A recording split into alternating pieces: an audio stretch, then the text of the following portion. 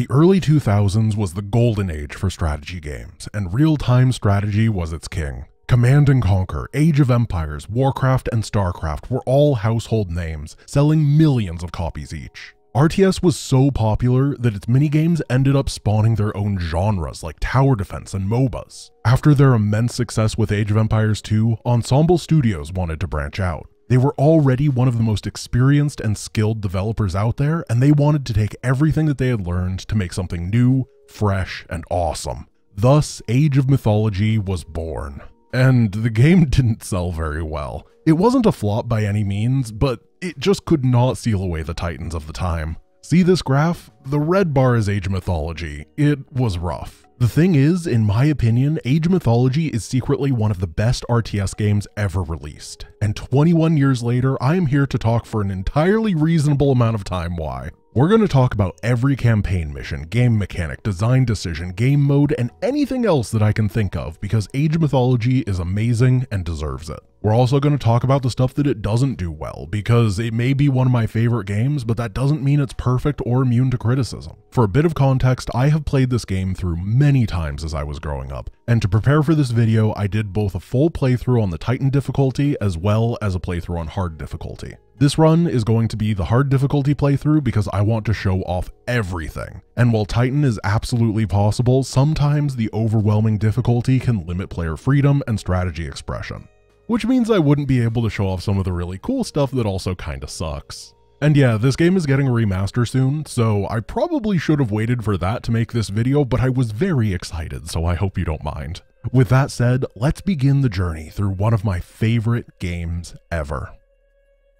Right off the bat, we're introduced to our protagonist, Arkantos. In a dream, he relives an old battle against Theris, who, as far as I can tell, isn't actually a mythological figure and is only a therapeutic horse riding group. He's approached by the goddess Athena, who gives some backstory. Arkantos is a powerful admiral from Atlantis who has run out of real opponents and is stuck fighting weak pirates, but his service to his homeland is not complete. Dark times are coming. When Arkantos wakes up, we are debriefed. The chief deity of Atlantis, Poseidon, is pissed, and it might be because the Atlanteans are not helping the Greeks in the Battle of Troy. And then a friggin' kraken attacks and the first mission begins. The world of Age of Mythology is best understood by not thinking about it too hard. 4,000-year-old Egyptian civilizations sit alongside 2,500-year-old Greeks and 1,000-year-old Vikings. Nobody questions it, it just is how it is. More importantly, each of these civilizations' mythologies exist. From the sun god Ra to the frost giants to Hercules, they're all real, there's no questioning it. This is a brilliant setting for a game. Real-time strategy games often struggle with faction identity. Either factions all blend together and are hard to distinguish, or they're so incredibly separate that everything is weird and hard to process for new players. The world of Age of Mythology is a fantastic shortcut. When I talk about a centaur, the large majority of people go, yeah, horse on the bottom, person on a top, I know that. It manages to quickly and cleanly create a unit that is both unique but not confusing. It is a fantastic way to create a game that is both approachable and evocative. While I've been talking, the tutorial has been going. Waves of pirates and kraken attack from the sea, and I push them back. This tutorial is a pretty straightforward clinic on unit movement and army control. At least it is on lower difficulties. I didn't notice this when I played as a kid, but coming back to the game, I was really impressed by something that Ensemble managed to do here. Tutorial missions are a really tough part of gaming. Developers have to figure out a way to make a game accessible to new players, feeding them information in a digestible way, but also not make the early bits an awful experience for experienced players or repeat playthroughs. This mission is one of the best examples of how to do this that I have ever seen. The mission is specifically designed in a clever way. On the lower difficulties, it is crafted so that the player can win with their starting forces alone. All they have to do is focus on moving their army and fighting. Occasionally, the game gives the player a prompt that they can produce more forces out of the barracks and archery ranges, but they don't push it. If they don't have the attention to do it right now, that's for the next mission. This is true if you're playing on easy or moderate difficulty. But if you're playing on hard or Titan, to hold off the enemies, you have to use all these tools that the game gives you. You have to build more workers, to harvest more resources, to train more troops, to fight off the pirates. You can't rely on only your starting forces. New players get to take things bit by bit, and experienced players are thrown into the fire instantly, and none of it required any contrived gameplay changes. This is the first little peek into Ensemble really understanding how to make a good RTS at this point in their history, and it will not be the last. After amassing a pretty solid army, the final push comes. It's a big force, but hurrah! The Atlantean reinforcements have arrived to save the day. And somehow I didn't notice that there were two groups of Atlanteans until the last moment. Whoops. After the pirates retreat, the unnamed Theocrat, at least I assume his name isn't actually Theocrat, mentions that Krakens are Poseidon's creatures. Atlantis' patron deity is obviously pissed at them for some reason. Oh, and the attack was a feint to steal Poseidon's trident, so he's gonna be double pissed now. The mission ends with the biggest dad energy quote ever. Arkantos tells his men to prepare to board the ships to hunt the pirates, and then his son Castor comes up and says this. Can I come? No, I need you here in case they come back.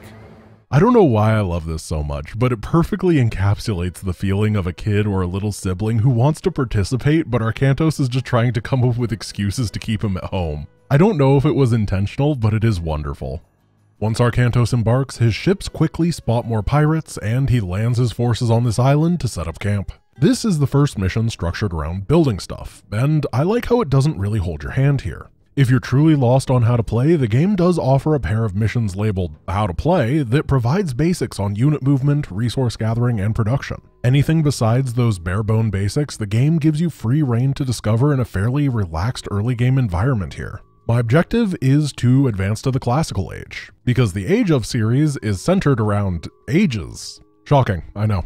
Once you reach a certain requirement, you can spend a good chunk of resources to advance to the next age and unlock a whole bunch of new stuff. There are 4 ages in total, but we can only get to the second age here. To do that, I need a lot of resources. There are 4 primary resources in the game. Wood and gold are the most simple. Villagers can chop trees and dig at gold mines for these. Food is a bit more complex with a few options, such as wild animals that can be hunted, bushes that can be gathered, domestic animals that can be herded, and farms that can be farmed. All of these activities are done by villagers, so I want a bunch of them. These 3 resources make up the human parts of the tech tree. Every human unit costs gold and either food or wood. Each upgrade to units costs 1 or more of these as well. This is true for each faction. In order to advance to the Classical Age, I need both a temple and 400 food.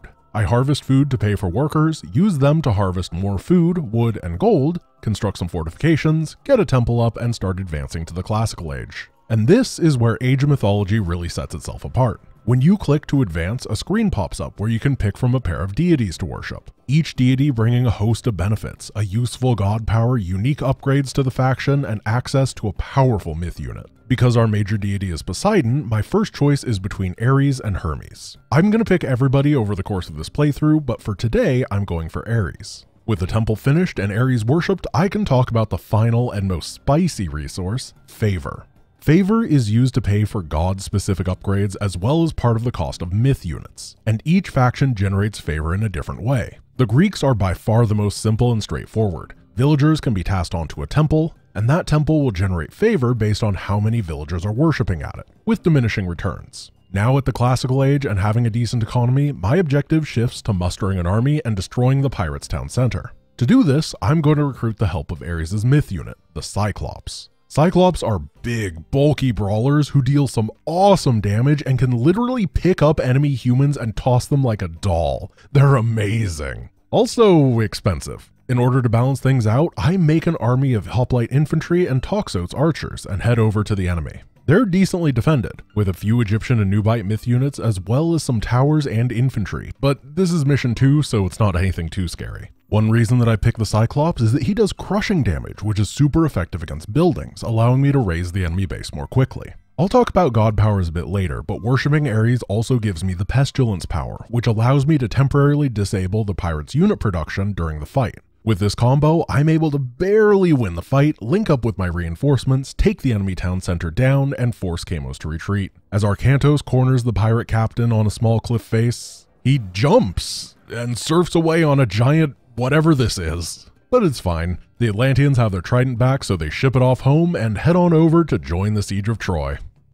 Alright, before we get to the next mission, we gotta talk about something. They don't actually say in between here and the next mission that they're going over to the siege of Troy. They brought it up as a potential thing to do in mission 1, and then there's just no connective tissue between these two. We're just gonna be at Troy in the next mission, and we just gotta go with it. The storytelling in the early stages of Age of Mythology is weird. Once things get going, it makes a lot more sense and it's internally consistent because it's following events. but the beginning is just, they skip a lot of stuff and just expect you to know what's going on. But honestly, that was pretty true for a lot of early 2000s games, so it was par for the course.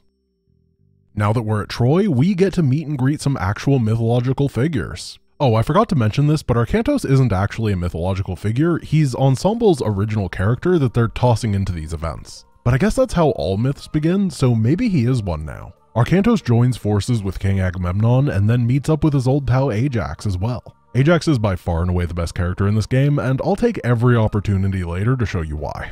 Agamemnon gives us a place to start our base, but the Trojan fleet comes and attacks our landing craft. We have to take out both of Troy's harbors to stop them. Similar to the last mission, we're starting mostly from scratch, but unsurprisingly, the Trojan threat is significantly more real than the pirates. They send some early raiding parties that can get pretty nasty if you're caught unaware. Fortunately, as the Greeks, we have an answer to that. The temple can build the Pegasus myth unit for real cheap. They fly and they can see. That's it. I grab 4 of them, look for likely attack paths, and put them there to spot incoming assaults. The 2 docks are fortified behind walls, so I want some heavy hitters to deal with them. Because each faction's campaign is only 10 missions long and there's a bunch of gods to try, the game gives you access to technology really quickly. On mission 3, I'm already able to reach age 3 of 4, and I opt to rush for it. I can pick between Dionysus and Aphrodite here, but I want my boy Dio because he has one of my favorite myth units. As I advance to the heroic age under his guidance, let's talk about god powers. At the top of the screen there are 4 slots for icons, each represents a god power from each age. The first is from the major god that you start with, the second is for the minor god you worship to advance to the second age, third for the third age, etc.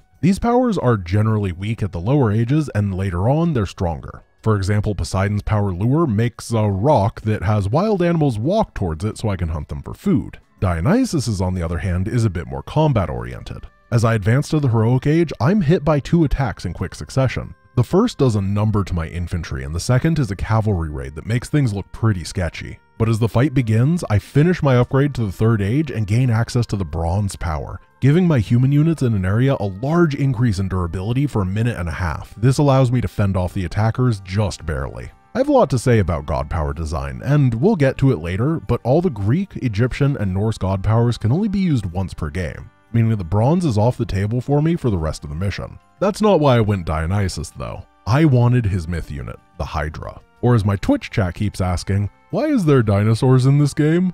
As the Hydra eliminates enemies, it gains more heads. Each head attacks, allowing the Hydra to kill more enemies, gaining more heads up to a total of 5. After getting a couple Hydras and archers to cover them, I move on to the first dock. The Hydra design is just so cool. Not only is the basic idea awesome, but it's a fantastic self-limiting design. 5-headed Hydras are absolutely overpowered. They're monsters, but you can't just spam them out because they need killing blows to get their heads. So too many of them will end up splitting the kills, getting you a bunch of subpar Hydras. It's a brilliant way to reward players for taking care of their units without letting things snowball out of control. The first dock goes down easily, and Agamemnon delivers me reinforcements which I need. Because the objective of scratching the surface is super unique. There's 2 docks that need to be destroyed, and each is defended by a progressively stronger group of enemies. No, seriously, that 2015 design thing that Blizzard was so proud of that they made an entire campaign out of, yeah, Age of Mythology was doing this 13 years before them. Like, this is actually some really impressive triggering for 2002.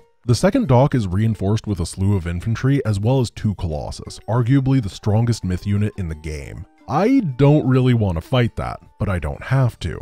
While I was assaulting the first Trojan dock, I was building 2 of my own, and trained Dionysus's second myth unit, the Scylla. I looked up the pronunciation to this one, please don't get mad at me.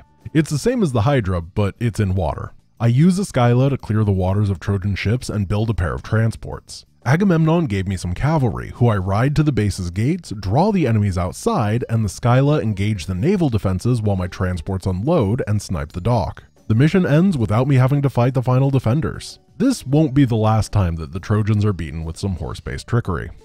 With the Trojan docks down, Agamemnon introduces Arcantos to Odysseus and gives his plan to end the war. These 2 bust down the front gate of Troy, which is sure to be an easy task. Ajax charges in and takes down all the defenders, and then Agamemnon, rescues Helen. Equal glory for everybody. Agamemnon aside, this mission does an incredible job at showing something very, very difficult to do. How do you restrict a player but not railroad them down one specific solution? The mission starts with a warning that our base has no gold. This is a big problem because every human unit in the game costs gold to train. No gold, no army. What's so awesome here is that the mission is super open-ended about how you actually get to solve this problem. It gives a player a few suggestions about various ways to get gold, but never requires any of them to be done. The first and easiest solution is to raid enemy gold mines and claim them, but the caveat is that these mines are almost empty. It's easy to mine out the entire map here. The second solution is to avoid gold outright. While all human units cost gold, myth units always cost one resource and favor. For example, these Minotaur only cost food and favor, making them an excellent early game option here. The game doesn't directly tell you this, but it does start you with a bunch of free favor just in case. And the third option is my favorite. There is a brilliant design going on here that subtly teaches the player game mechanics in a non-obtrusive way while also being thematic and strategic. And then somebody messed it up. As I explore, I eventually find some donkey trade caravans. A soldier tells us that these supply Troy with gold, and if we destroy them, they'll train fewer troops. This is really cool. It serves as both a mechanical device to allow the player to harass the Trojans and teaches the player that trade caravans exist and can generate gold, which is useful here. Somebody was really smart here when developing the mission. And I'm 99% sure that somebody else developing the mission did not get it and screwed it up. Because on the left-hand side of the map is a town center where the trade caravans are shuttling money to Troy from. The way that trade caravans work is that they automatically patrol between a market where they're built and a town center. Each successful loop delivers free gold. I believe that originally the town center was the market and acted as a teaching tool, showing the players the building that they needed to get this free source of gold. At some point in development, somebody took the town center out of Troy and swapped it with the market's position, not realizing its importance. This denied players the visual aid to understand how trade works. My evidence for this is that deep in the depths of the Trojan base, there's a market, and if you attack it, a Trojan soldier exclaims, "The Greeks seek to destroy our market. If we lose our trade, it will hurt us badly." Like, my dude, this market is in the middle of your base where your armies have to be dead for me to reach it. This voice line would make a lot more sense if the market was outside, trading with Troy. The path I take in this mission is a bit of everything.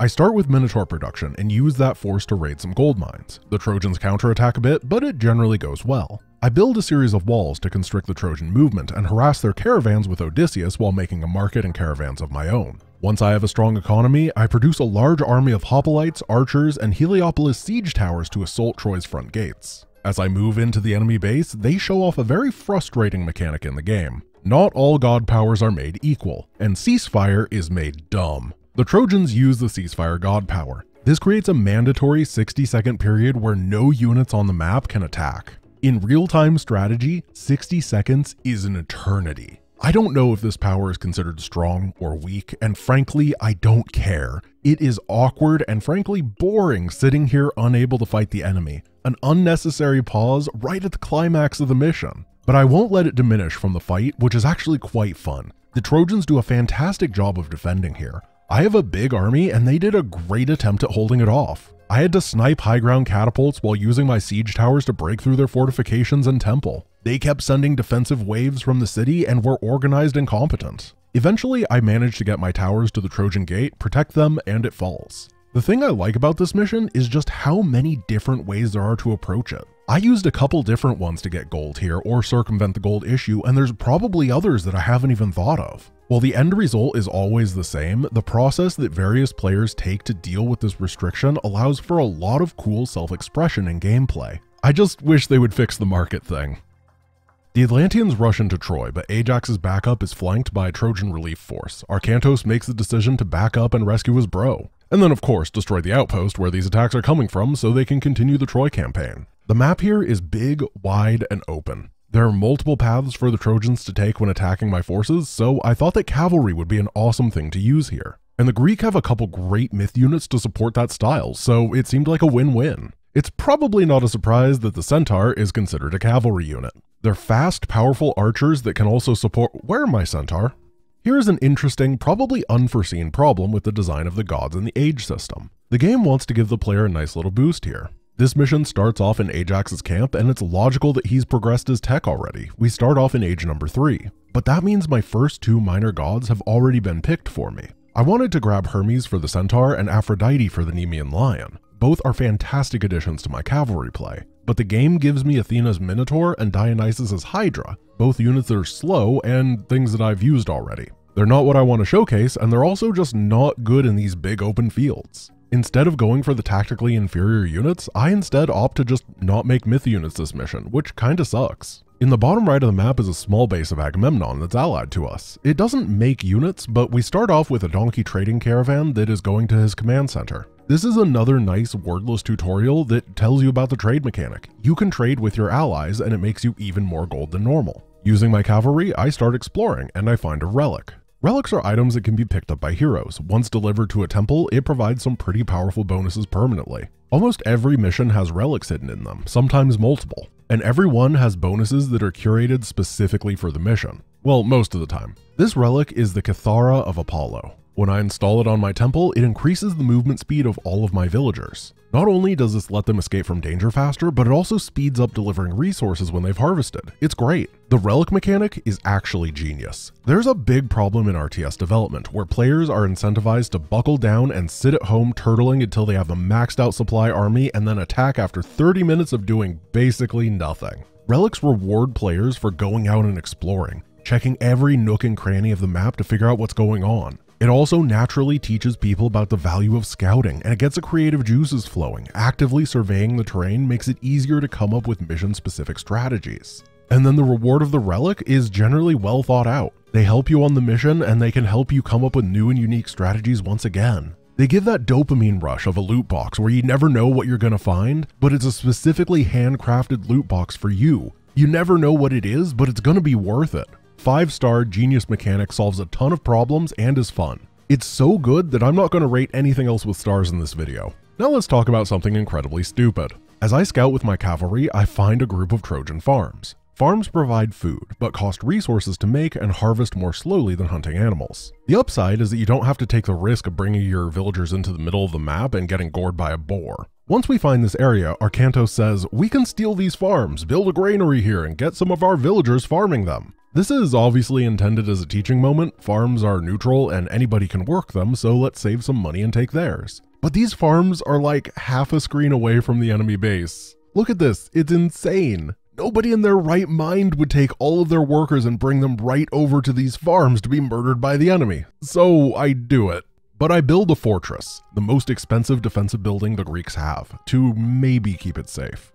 The Greek have 2 cavalry units that I hope to defend with. The Hippikon is an anti-archer cavalry, and the Perdomos is a specialty anti-cavalry unit. Despite that, I am often able to engage large swaths of enemy infantry. This is one of the things that I love about RTS. My cavalry may get bonus damage against other unit types, but damage isn't everything. Having the mobility advantage means that I can always fight in the position that I want to. I can hit flanks, surround the enemy, and always have the concave. Despite being countered on paper, there's so much strategic flexibility that I can get out of my units. It's not just rock, paper, scissors. Also, none of this mattered and my stupid farming village died to the first attack. I was trying to get some Petrovolos catapults so I could attack the enemy, but their area damage ended up hurting my fortress more than it helped. I can't get over how they wanted you to just farm here, moving to one of the worst bases I've ever seen in my life and just pretending it would be fine. The whole thing is bizarre.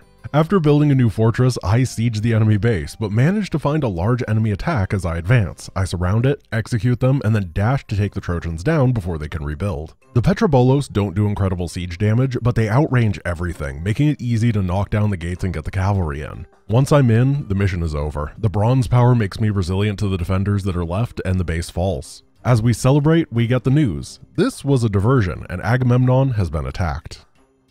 Everybody is fed up. Troy is winning. Anytime we get an advantage, we're counterattacked and beaten back. We can't win the straight up fight, the walls are too good, and they burned Agamemnon's house. It's time to give up that frontal fighting and get a little bit sneaky. So the boys hatch a plan. Poseidon is the lord of horses. In Atlantis, a defeated general surrenders his horse when beaten. A horse, yes. A great wooden horse. I don't understand. Will it fight? I love Ajax. The plan is to build the Trojan horse. I don't need to explain what the Trojan horse is, right? Like, everybody knows we're on the same page here. This video is long enough as it is. This is the mission where the most well-known moment from the Trojan War happens, and the mission is incredible and horrible. Part 1 is probably the single most lazy piece of design in the game. The northwest half of the map is Troy, and the Greeks are on the left, and the rest of the map is just a lot of nothing. There's no hidden relics, no weird events prompting me to take bad bases, not a single piece of interest to be found. The only thing to do is sit around, build a defense, and then build the horse. So I start doing that. Pretty quickly the first raid appears, and the mission shows off its one mechanic. I fight these horses for a bit, and then they start to run. If they get back to Troy, a big attack wave is sent. This mechanic sucks. If it were infantry or something retreating, sure. But these are mounted cavalry. They're fast. Even when I chase them with the slightly faster Perdomos, I can't catch them before they get to Troy. In theory, I think that one is supposed to run away and then you're supposed to use Zeus's bolt power to kill it, but it's two of them. What am I supposed to do? He doesn't have two bolts. I guess this gives me extra attacks or something to deal with, which will give me something to do, but it still feels bad. Eventually I hit the 1000 lumber and construction of the horse can begin. Any number of workers can construct buildings at a time in this game, so I use a bunch. I'm pretty sure that it would take about an hour to construct with just— sorry, does Agamemnon not have a weapon? We get him in this mission, and our boy is just going around punching people in the face. No wonder his forces are getting wrecked. Their commander thinks that he's a freaking Shaolin monk. What is going on here? To defend, I opt to worship Apollo and get the Manticore. I start with a good deal of faith, and the Manticore costs lumber, which I also need to build the horse, so it felt natural. As the horse nears completion, the Trojans send a pretty big attack, and it's the Mantis' time to shine. Their quills don't do a whole lot of damage, but they do hit an area, shredding smaller targets pretty quick. It's a decent unit whose downside is that it usually costs too much supply and is hard to fit into big armies. But in this mission, where I'm trying to finish real quick and I never hit the supply cap, it works out great. The Restoration God power keeps me alive, and the Manticores melt the enemies. The wooden horse finishes, and it's time to move to part 2. Unlike part 1, part 2 frickin' rocks! At the beginning is a stealth segment. Arkantos, Ajax, and Odysseus have broken into Troy and have to carefully traverse to find a way to break open the gate and let the allies in. They find some Heliopoli guarded by a Cyclops, so I do the stealthiest thing I can and ask Zeus to drop a frickin' lightning bolt on his head. After grabbing the siege towers, I walk over to the front gate and smash it. Once down, Agamemnon's armies appear. We join up and start slapping. We have to kill 3 fortresses. The first target is on the right. I use my catapult, not Petrobolos, mind you. These are called catapults for some reason, in order to shoot them from a range. For the final 2 fortresses, the game just says, you did enough here. Here's 2 charges of the 4th tier god power meteor. Have fun! And it is fun. I like meteor. I was going to question why we're given an Egyptian god power and not a Greek one like Earthquake, but I don't care because it's really nice to look at and everything is going boom. The first part of the mission didn't really need to exist, it was boring, but the second part is awesome and one of the key forming memories I have of playing this game as a kid. It is so cool. Now that Troy has fallen, it's time for the boys to part ways. Arkantos wants to head back to Atlantis, but his ships have seen better days. Our boy Ajax kindly offers to show us the way to the port city of Iolcos, and we take him up on it. As they get sailing, we're introduced to a very interesting character. And he strides among the treetops, and is taller than the trees, and his voice through all the garden is thunder sent to breathe. What is it, Kemsit? This is Gargarensis, the goat-legged trident-wielding Cyclops, and he will be serving as our main antagonist for the game. I just love his design. He's so interesting. They could have gone with anything as the main villain, and a Cyclopean poet is not something I ever would have thought of. The Cyclops in the Odyssey are depicted as big and stupid brutes that nobody would mess with.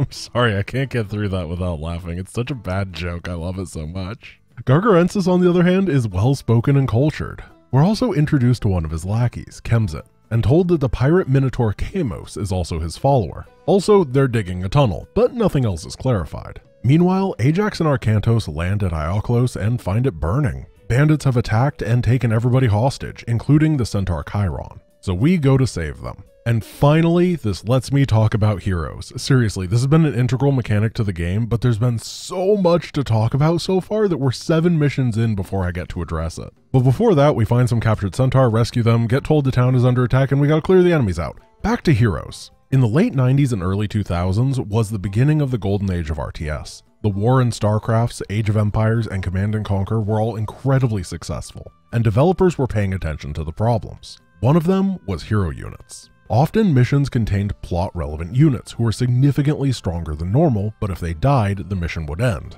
In theory, this is awesome. The superpowered King Arthur cleaving through enemies leading the charge, but in reality, the fear of losing them was too great. People would hide their heroes in the back of their base because if they died, it was game over. Age of Mythology and Warcraft 3 were both born from the devs trying to study this problem and solve it. Age of Mythology's system is simple but really effective. Protagonist characters like Ajax and Arcantos can run out of health, and if they do, they collapse. After a while, if you have forces in the area, they can get up and try to fight again, but they have very low HP. So if you don't pull them back and heal for a bit, they're probably going to fall right over again. It's a good system. I never feel bad about having these legendary badasses leading the charge. And if you get too crazy with them, then they're going to die in the middle of nowhere and you're going to have to go on a rescue mission, which is a whole nother bonus objective of its own. That was called foreshadowing, by the way. It's going to be a lot of fun. As I secure the town center, Ajax and Arcantos both fall, and it's not good. My centaur take big damage, but I don't lose the game. It can still be salvaged. After securing the town, I get to use the buildings around to make more forces. I also found a couple of relics that give me a steady trickle of money to work with. This is what I would normally call a no-build mission, where there's no villagers gathering resources or production. But this mission does have a little bit of production. It's just very limited in scope, and as a result, it ends up being a pretty cool design. No-build missions are generally puzzles, using specific sets of tools that you're given in order to complete the mission. But here, half of our army is set in stone, it's the centaur and the heroes, and then the other half gets produced out of these buildings in whatever combination you want. Being allowed to produce in the midpoint allows you to solve the puzzle in your own way instead of just being told what to do. And that's awesome. We still don't get to pick our god powers though. It feels like every time that the game pre-assigns them for me, it's the same 3, and honestly a little bit of variety would be nice. After producing an army, I secure the eastern portion of the city and explore a bit more. I find a Vault of Plenty. This structure can be captured by standing next to it, and once secured, it gives a trickle of every resource. I really appreciate how going down random roads in this game often feels so worth it. Exploring is fun. Chiron is imprisoned behind a mid-goal stronghold. I build up my final attack and start pushing. They use the serpent's god power to slow me down, which summons some really lackluster snakes, and then after those are cleared out, they bring a giant army out to attack. It's a bit mistimed. The army is intimidating though, and I'm not sure if, buddy, you gonna fight? Attack moving in this game is occasionally buggy and will move command you instead, but this is the first time I've ever seen it happen to the enemy. It's unfortunate that the game bugged at the climax and the enemy army just walked into the meat grinder and fed my hydras, but oh well, what you gonna do? Chiron thanks the A-team for the rescue and tells them that Kemset, the man we saw with Gargarensis, was the one that organized the raid. He took the prisoners away and put them to work on something. So of course, we gotta rescue them. As the team moves north, they reach the most befuddling of all obstacles, a wall. As a result, the Scooby-Doo team does the only thing that they can think of. They split up and search for resources. Not gonna lie, this is a very contrived setup. The game wanted to split us into 2 bases and it darn well made sure it was going to. The mission on the other hand is pretty interesting. I start with 2 town centers, meaning that I get double villager production, but one side only has lumber and the other only has food and gold. I need to form a strategy around this forced resource distribution. Sort of. Firstly, farms can be built with lumber, providing the eastern base with a source of food, but more importantly, Apollo exists. The design of the mission is that both sides are split up and sealed in by walls, outposts, and even more walls. Once they fight through, around the middle of the map, there is a place to link up and join forces. But, if you research to the Third Age and you worship Apollo, his god power is Underworld Passage, a deployable tunnel that quickly moves units from one side to the other. I can't tell if you're supposed to invalidate the mission mechanic this way because it's very, very obvious, or if it's just the weirdest oversight and somehow everybody in testing just picked Dionysus instead. There's no way, right? Despite the connection, the mission does find me low on food and needing to break through a large number of fortifications to reach the 2 fortresses that I need to destroy at the top of the map. So let's kill 2 birds with 1 stone here. I go for a mostly ranged composition. The Peltalist is an archer that specializes in fighting archers. They mix well with my more rounded Toxotes. I use them both to cover my Petrobolos catapults, and to cap things off, I worship Hera to get her unique unit, the Medusa. As I start to clear the map, I figure it's a good time to talk about unit abilities. Pretty obviously, the Medusa has the ability to turn enemies into stone, and predictably, it's amazing. Basically, every myth unit and hero that I've talked about has some sort of special ability. You've probably noticed Arcantos raising a spear into the air and my entire army getting blue fairly often. That's a buff that he applies. Every single ability in Age of Mythology is automatically cast by the unit, and they all have cooldown timers. No mana bars or anything like that. This is an interesting and very deliberate decision that allows players to make unique, exotic, and flavorful units without requiring the player to break their wrists in order to use every ability in combat. This is an enormous upside, and I think it was implemented very well. Initially here, I was going to talk about how I think that there should be micro potential for the, elite esports gamers like me guys. But then I started watching the Medusa, and I actually think this system is interesting. In a way, it helps to self-balance the overpowered stuff. The Medusa's ability to turn units into stone and instantly kill them is insanely overpowered, if you can hold on to it for as long as you want to until the juicy targets arrive. But you can't. If the Medusa is fighting, it's gonna turn things into stone. It will go on to cooldown, and the insanely powerful ability has counterplay now. That's really neat. Does the benefit outweigh the lack of micro potential? For 99% of players, absolutely. Maybe it sucks for the pros, but I think allowing such cool abilities and making them accessible is really important, and I'm glad that it exists. I've been capped at 140 supply for a while now. This is because town centers give 15 supply, 20 with an upgrade, and houses give 10, and you can only have a maximum of 10 houses. Unlike other RTS, town centers can only be built on specific areas called settlements. They have a white icon on the minimap and look like a group of shacks. This is a very fascinating mechanic that encourages fighting for map control and rewards progressing.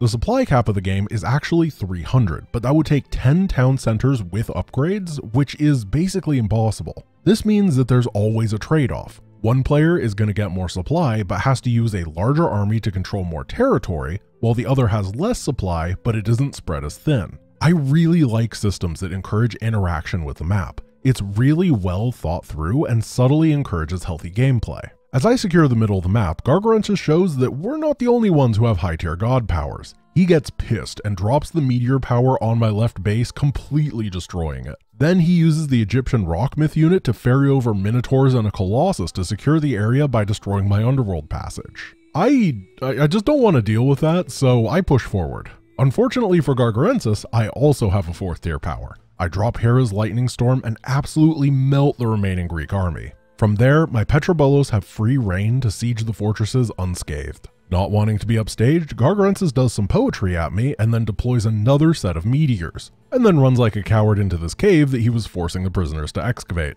Also, this is a small thing, but watch as the game fades to black here. He never actually gets into the cave or even close. I think this is because they had the entrance as a solid building and they couldn't figure out how to actually get him to go inside of it. It doesn't really matter, but it's kind of funny. Pursuing the Cyclops into the tunnel, the heroes get their first inkling of what's actually going on here. An enormous ram sieging an equally large door guarded by soldiers and chimera. They don't know what it's for, but these guys aren't really the stop and think kind of sort, so they decide to smash first and ask questions later. Instantly, we're given a large reinforcement wave of Centaur to support our heroes. With this force, we start clearing towards the ram. There are a ton of myth units in this mission, and not weak ones. The Chimera are particularly dangerous with their spouts of fire. They can roast most units in an area quickly. While I'm clearing, this is the perfect time to talk about heroes. No, not like we did before.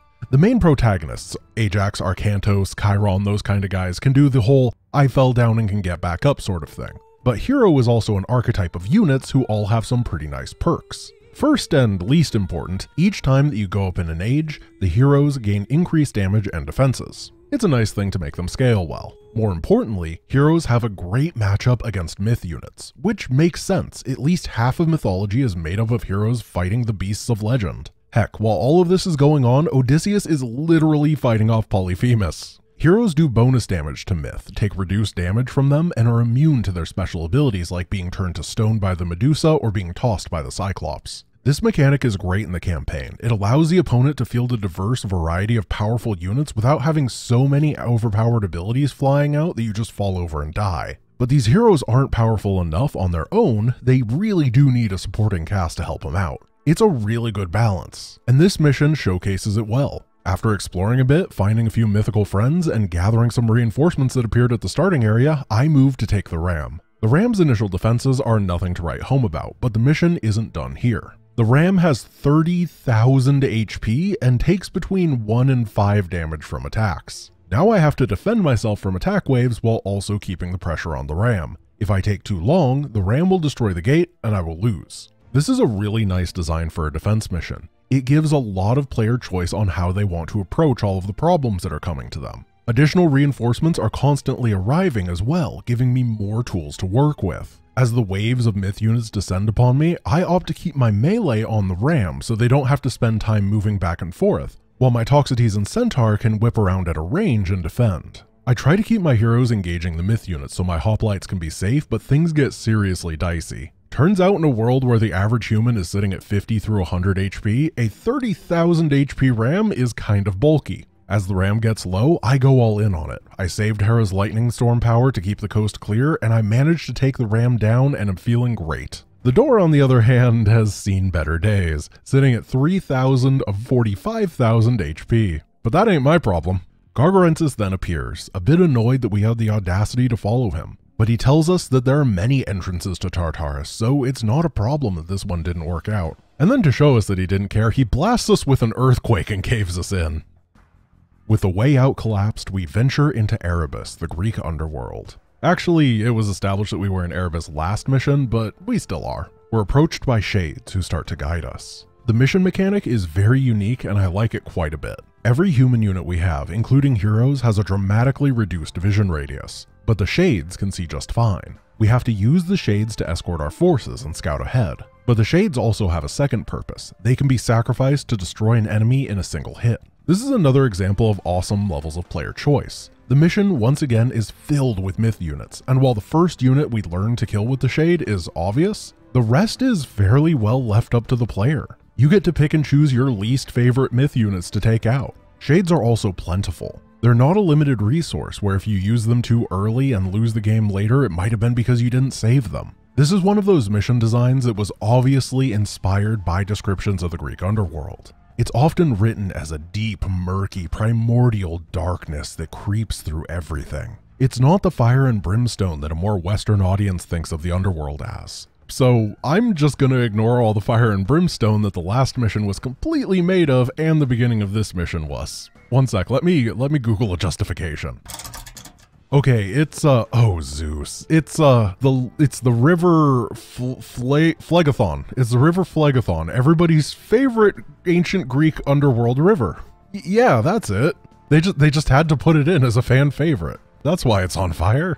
Once we pass the fire, the mission is dark, which makes the next objective all that more brilliant. There are 3 relics throughout the mission that must be collected. Each is guarded by a progressively stronger group of myth units. We don't turn in the relics to temples for bonuses here, instead carrying them with us to the end. I love the contrast between the dark caverns and the bright relic, it's striking. And I swear to Thor, it is bronze and restoration again. Every single time that we do a no build segment, we're given bronze and restoration as our 2nd and 3rd level abilities. Come on, it would not have been that hard to give a bit of variety here. This game is chock full of amazing and awesome powers to pick from. And then they go for the same ones every time in this campaign. Like, I get it.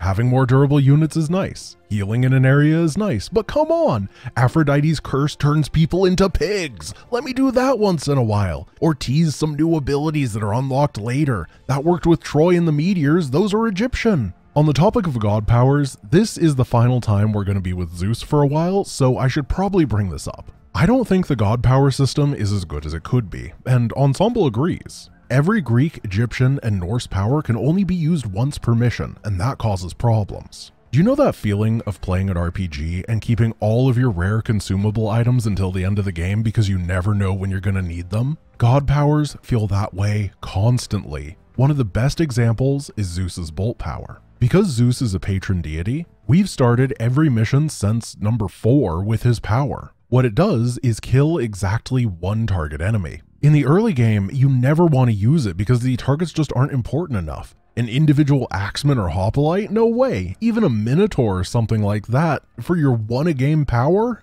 Absolutely not. But later in the game, there are 4 siege towers, 3 chimera, 6 cyclops, and a full army of humans supporting them. That's too much, so let's wait until next time to see if there's more impact to be gotten. That's what happens every time. And even when I do use the ability, I always feel like I should have saved it a little bit longer. I never end up using it on this mission. And this isn't the first time that happened. On mission 5, I already had basically won, so I used it on a random goat because I'm a sociopath. On mission 7, I bolted a catapult despite it being useless at the fight at the end of the mission because it was the odd one out. And then on mission 8, I didn't use it at all. The one and done design makes it very difficult to feel like you did something gratifying because you always feel like you could have used it better later. The Titans expansion approached this problem by giving the Atlantean faction multiple uses of some god powers with a cooldown in between. That was a cool fix to the problem, if you're playing Atlanteans. For 3 out of the 4 factions, it's still an issue.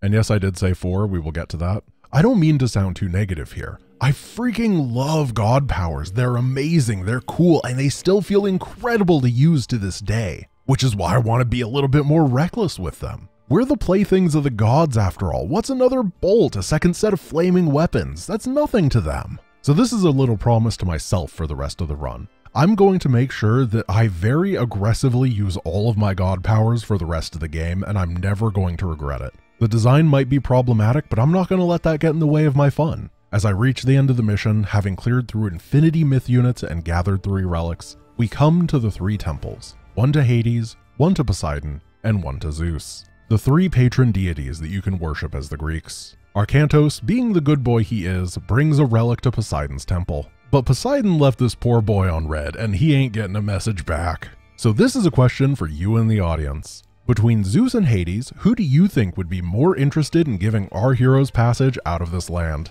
The famously erratic and unpredictable god of gods who's probably turning himself into an ostrich right now to woo his next wife? Or the deity whose realm you are in, who lent you his shades to lead you to these temples and was described as Socrates as a great benefactor to those in his realm? He who bestows such great blessings upon us who are on earth.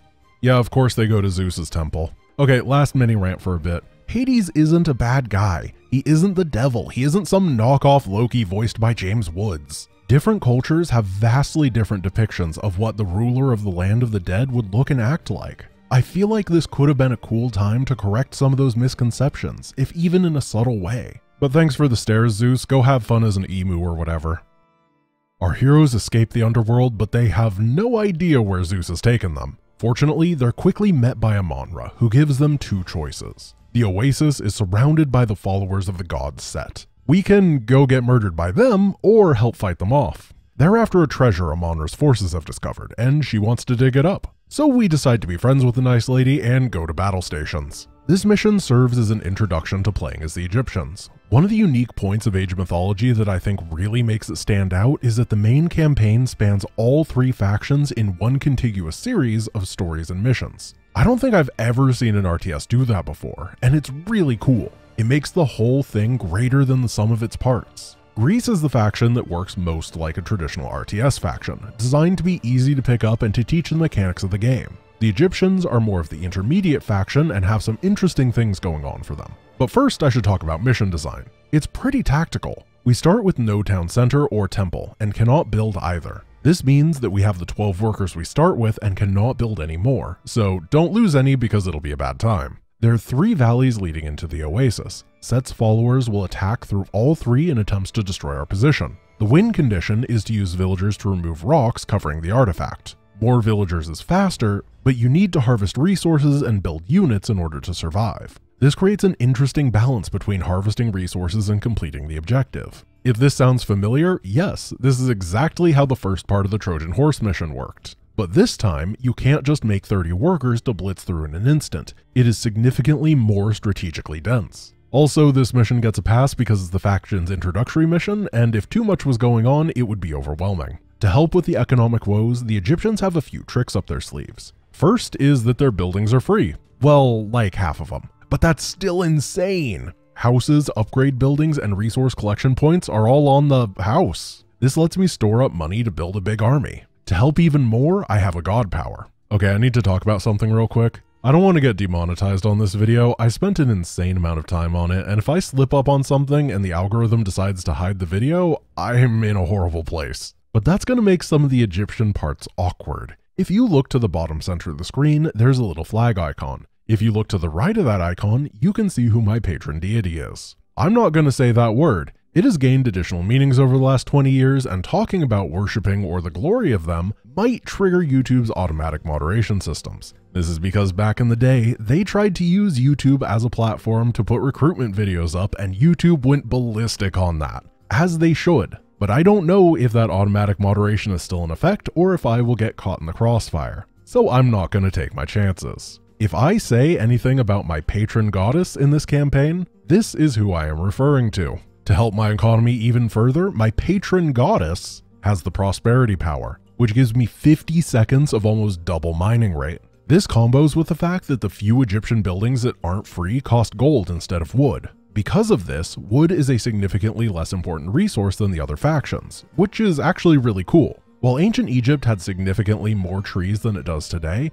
it has always lacked really big ones for those large construction projects. This is an awesome way to represent the relative differences that the actual societies had. For this first Egyptian mission, we only have access to the barracks units, but they work very differently here than their Greek counterparts. For infantry, cavalry, and archers, Greek had a paired system. 2 units where one acted as a generalist and the other as a counter. For example, with archers, the Toxotes had a fairly strong matchup against everything with a 50% bonus against infantry, while the Peltast did far less damage to every target, however it did 4 times damage to other archers. All Egyptian barracks units are counter units, which bring things to an extreme. The Axeman is an infantry that does 4 times to other infantry, the Spearman 4 times to cavalry, and the Slinger 4 times to archers. They're all either brutally effective or useless, there's no in between. But they're also cheap. For this mission, I end up massing Spearmen and Axemen, assuming that archers would be rare. After I get a good army, I take all of my workers and put them onto the excavation site, split my force into 2 pieces, and intercept the siege weapons the enemy is sending at me. While the attacks do ramp up in difficulty near the end, it is nothing to be worried about, and everything finishes fairly unceremoniously.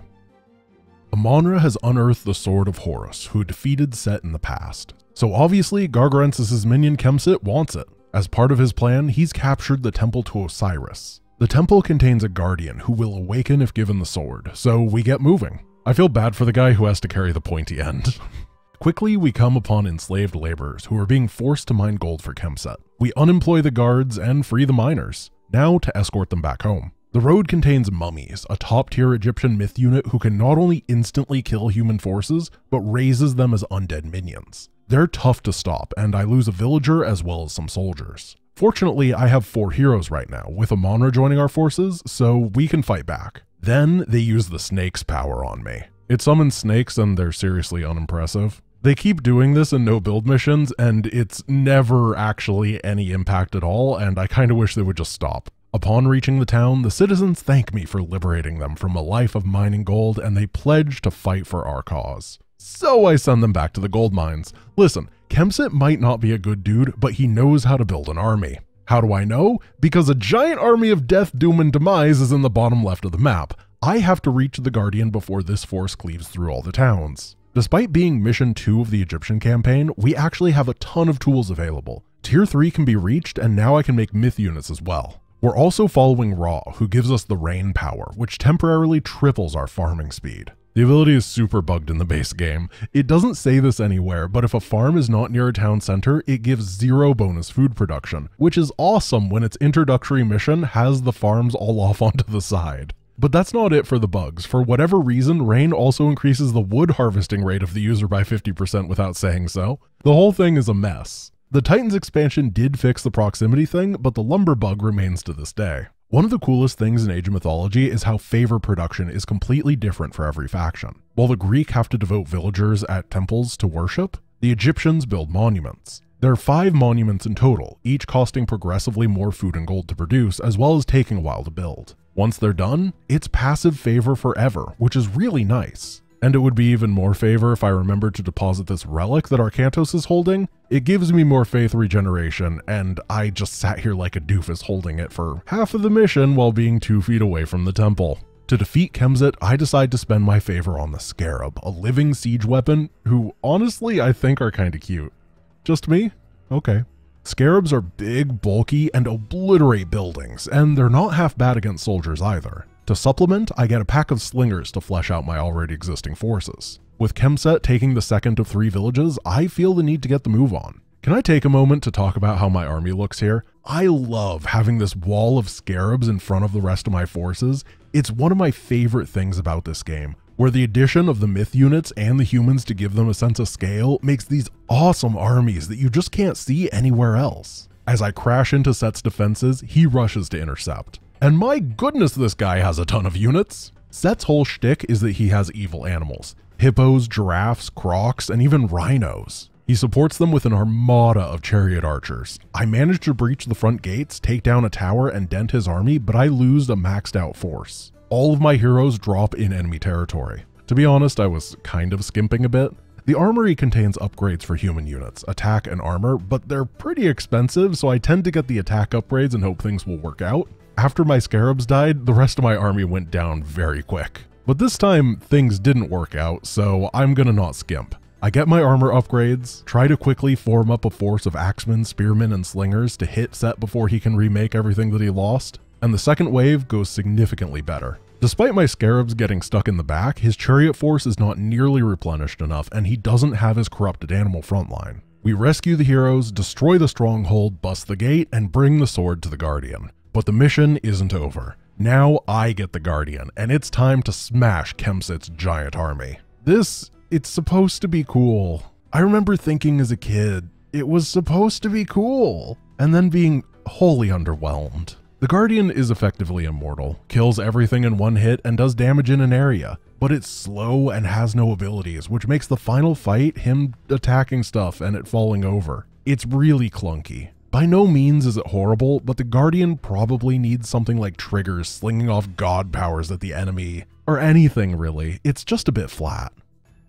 So what is Kemset doing? Why is he conquering temples of Osiris if Set killed him? Well, mythology is weird. So Osiris was killed but not killed. Instead split into parts. Reunify the parts and we get the Oman back. But if any are destroyed, then Osiris is gone. The game never directly explains why we want Osiris back. I don't really know much about him, but Amon-Ra wants him back and that's enough for me. The mission is a tug of war. We're ambushed, all of our heroes are knocked out, and the cart starts moving down the ravine towards the enemy base. Whoever is next to the cart controls it. Whoever brings the cart to their base wins. This is cool. Tug of war missions are fun, and we get right into the action. We start with a ton of money, which is just neat. But this mission is super incomplete. I send Chiron to the top right because I spotted a relic. This relic doesn't do anything at all. It just has no text. When I put it into the temple, it does nothing. They just forgot. Let's talk a moment about major gods. I've called them patron deities as well because I played too much Dungeons and Dragons in high school, but they're the same thing.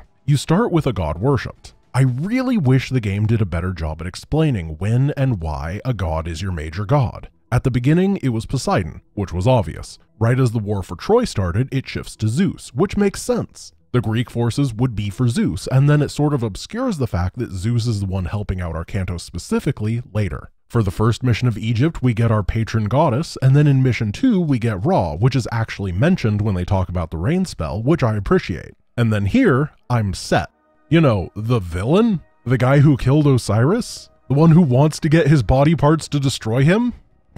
This is never mentioned again, has zero plot significance, and never comes up again. The only explanation I can think of is that this mission was basically never tested, so nobody caught that the wrong major god was Set. Sorry, I won't stop. You've already missed like 20 of these. The mission is also laughably easy. You start with a full base, 1 billion of each resource in the bank, and just have to mash whatever units you want, and it will easily overwhelm anything that the enemy sends, no matter the difficulty. I went for a force of Anubites, the cool jumping myth unit. I wanted to support Amon-Ra, who also has a jumping attack, but the enemies keep walking past my skirmish force and not attacking them. A couple scripted ambushes happen, but they're all a joke, and I finished the mission in 7 minutes. This is by far the least polished mission in the entire game. I would really be interested to know what went on here. Most games generally have problems like this hidden towards the end, and we're smack dab in the middle here. How did this happen? If anybody has any info, please put it in the comments because I would love to know. After rescuing the piece of Osiris, things snap back to normalcy, and the game starts to get good again. We move to the center of Osiris's kingdom that I wish had a name, and we need to get our piece of Osiris to Setna. I had no idea who Setna was, so I had to look it up. Apparently he is the son of Ramses II. His actual name is Qaim-Waset. I don't know if they just expect you to know that, because I had no idea who Qaim-Waset or Setna was. Anyway, Amonra then just kinda walks off mid-sentence, and a bunch of Kemset's men surround Ajax and Arkantos. Kemset then monologues at them for 3 seconds and sends them to jail. They don't pass go, nor do they collect $200. Amonra, now alone, prays to our patron goddess for aid, and our patron goddess responds with overnight shipping on a pile of myth units. This is one of the missions I remember the most as a kid. As we're in the holy city of Osiris, there aren't a ton of resources. There's a bit of lumber, a few farms, and some gold mines. What there are is an absolute ton of monuments. Normally, the Egyptians can only build one of each monument to generate favor, but Amonra can move to about 15 here, giving absurd favor income. In theory, this mission actually lets you build normal units and fight like a standard mission. But no, let's be honest here, this is the mission where you build mass myth units and everybody knows it. And we get a few new ones. The Scorpion Man is, The Mummy Returns came out while this game was in production, and you can tell that they were inspired by the film. And by that, I mean it kinda sucks. The Sphinx, on the other hand, are incredible units. They have solid bulk, can smash things hard, have an area of effect sand vortex attack, and are fast to boot. And then there's the, Petsuchos? Yeah, Petsuchos. These gold ornamented crocodiles fire laser beams from their head at an insanely long range. I was actually doing a bit of research on this part in order to make sure that I could pronounce Petsuchos correctly, and it turns out that Petsuchos aren't strictly mythological units. Instead, they were crocodiles that lived in the very real city named, get this, Crocodilopolis, which is just lovely. The ancient Egyptians would ordain these crocs with gold and worship them as offsprings of Sobek, the crocodile god. In fact, Petsuchos means offspring of Sobek. And then I got thinking, why the heck does offspring of Sobek not have the sound Sobek in it? So I did a little bit more digging, and it turns out that Petsuchos is actually the ancient Greek translation, where Suchos is the poorly translated spelling of Sobek. So it shouldn't be Petsuchos, it should be Petsobek, the offspring of Sobek. So first of all, get it together, ensemble, and second of all, it's 4 AM and I thought that I made decaf while writing the script, but it was accidentally fully caffeinated coffee, and this has caused me to take an entirely pointless journey down this rabbit hole, and I do not apologize for it. You saw how long this video was going to be when you clicked on it, and there is no reasonable world where I'm going to properly respect your time here. Which is why I ask you the question. If Petsuchos or Petsobek are the offspring of Sobek the god, and Sobek is a crocodile, and these are also crocodiles, which god do you think should be worshipped in order to unlock them? Because if you answer Hathor, the cow goddess of dance, love, and joy, you are correct, but you are also cheating. These gods are so unrelated that they don't even appear on each other's Wikipedia pages. Why, ensemble? Why did you take a real-life crocodile that wears fancy jewelry and literally named after a deity and not include that deity into the game, give it to someone else, use a weird translation on the name, and put a laser beam on its head? The only reason I went down this rabbit hole is because I saw the name Sobek and recognized it from an H-Bomber Guy video. It's now been 2 hours and I haven't gotten anything productive done. What were we doing? Oh right, the mission. The mission is pretty cool. We have to get Amonra to a dock to sail to ancient Egyptian Alcatraz and rescue the boys. We can either head directly there, where we can fight through Kemset's elite guard, or we can strike the Citadel and draw the guards away. I go for the Citadel and get absolutely smoked. I end up dropping production of every myth unit besides Petsobek because they have long enough range to kill my enemies before they reach me. These white-clad units are priests. They're an Egyptian anti-myth unit that really would convince a smart person to stop building only myth units. But I've been Googling crocodiles for hours now and have lost all executive function, so I make a lot of laser heads until I can overpower their production and take down the Citadel, forcing the elite guards back. I could then walk over to the dock and continue the mission, but I'm still angry. So I keep pushing into the depths of the red base, kill all the stuff there, and then go after the elite guards. I didn't need to kill them, but I did need to get justice for my pet Sobek and the mistreatment by the hands of Ensemble. They needed this, I needed this. Finally, with every enemy dead, I bring Amonra to the dock, get a transport, and Ensemble, why can't the crocodile swim? How did you mess this unit up so much? What did it ever do to you? Why are you like this? All they want to do is live with their buddies in Crocodilopolis. Stop doing them dirty. Anyway, Amonra says that she has to convince a nearby port to give her ships. We go over there, she literally says nothing to them, and the entire port town becomes our friends, including this giant turtle which can swim. See, Ensemble? See, the reptile that can swim? I take my fleet, grab the enemy's attention with Big Turt, and drop Amonra on the island. GG, I'm not making Crocs again because they deserve a happy retirement after all of this abuse. Before Amonra arrives, an imprisoned Arcantos gets the opportunity to speak to Gargarensis. The Cyclops wants to know, which god is giving Arcantos so much support that he's been able to accomplish the things that he has? Lord Poseidon watches over all the people of Atlantis. Lord Poseidon? You're more a fool than I expected. Let's see if he's watching over you now.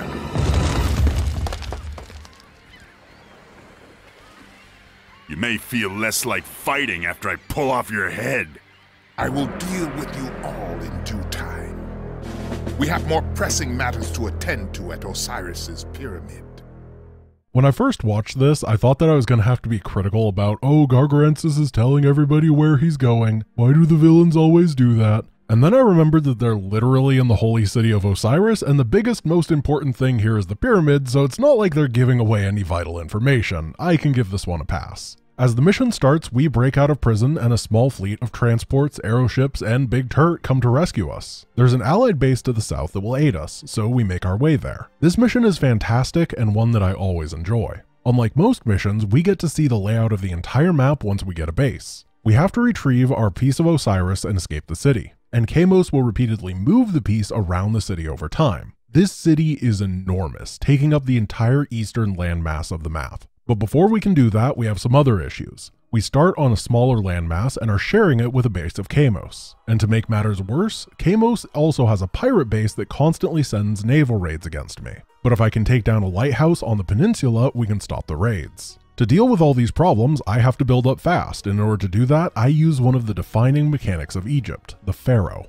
Shortly after any game as Egypt starts, you spawn a Pharaoh for free. They're heroes, so they deal well with myth units, they have a nice healing ability, but their real strength comes from the Empower ability. The Pharaoh can empower one structure at a time, and the benefits are nutty. A building under construction finishes 74% faster, units and technologies build 30% faster, defensive structures attack faster, resource drop sites create money out of thin air, and monuments create favor 20% faster. The only downside is that you have one Pharaoh, so you can't do everything. The insane flexibility of this power means that a Pharaoh can allow skilled players to build and tech faster, get more resources, and hit crisper timings. The entire system is amazing and incredibly frustrating. But before I get into why, we need to talk about the mission more. The harbor near my starting location is full of fish. These are permanent food resources that can be harvested with fishing boats. All I need to do is protect them. I figure I can kill two birds with one stone here. Kamos' naval raids are dropping troops at my base. If I can get a defensive navy to protect my ships, I can also minimize his attacks.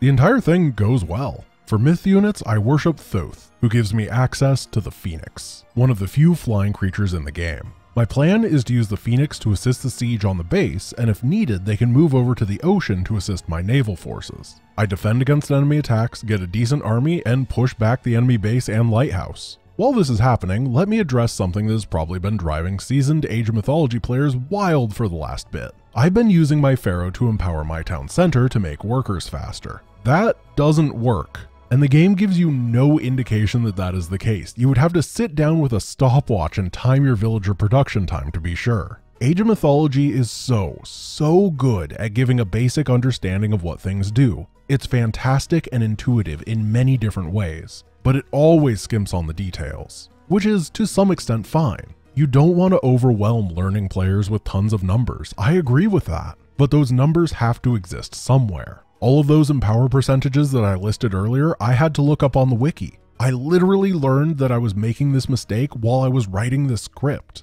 It's great that we have the wiki available now, but man, does it suck to get halfway through a campaign and it turns out the tooltip that says builds units faster specifically excludes what I assume is the most common target for new players with no feedback. It obviously isn't a world-ending problem because I clear through Kamos' base and destroy his lighthouse fairly cleanly. We even get this little cutscene where ships crash on the rocks because the lighthouse is gone, which is cool. Now that the base on my island is gone and the top left base is unable to send attacks, all that remains is the right city fortress. There's only one logical path for me to take. I go to the top left and see if I can kill the pirate base. I cannot kill the pirate base. It crushes me, sinks my fleet, and kills my phoenix over the water, which is not healthy for firebirds. I decide maybe it's objective time. Remember as kids where people would add stuff to rock, paper, scissors like lasers or something and claim that their new thing would beat all the normal options? Naval combat in this game is like rock, paper, scissors, nuclear bomb. There are 3 types of core ships. Siege ships fire strong, slow volleys that are good against arrow ships fire faster and are good against hammer ships, and hammer ships are melee and counter siege ships. And then naval myth units literally blow them all out of the water. Big Turret, also known as the War Turtle, is an Egyptian naval myth unit. Unsurprisingly, he is very difficult to kill. I build 5 of them, lead my charge against the enemy harbor, and it goes great. Landing a sea raid is always a bit of a mess. To keep it properly reinforced takes a lot of micromanagement, constantly sending transport ships forward and backwards to ferry units. Instead, I prefer to bring a vanguard force to secure a beachhead, and then workers to establish an infrastructure to keep the fight going. That's what I do here, and it works great. I mass infantry and catapults and punch a hole through the enemy defenses right before the Osiris piece is moved.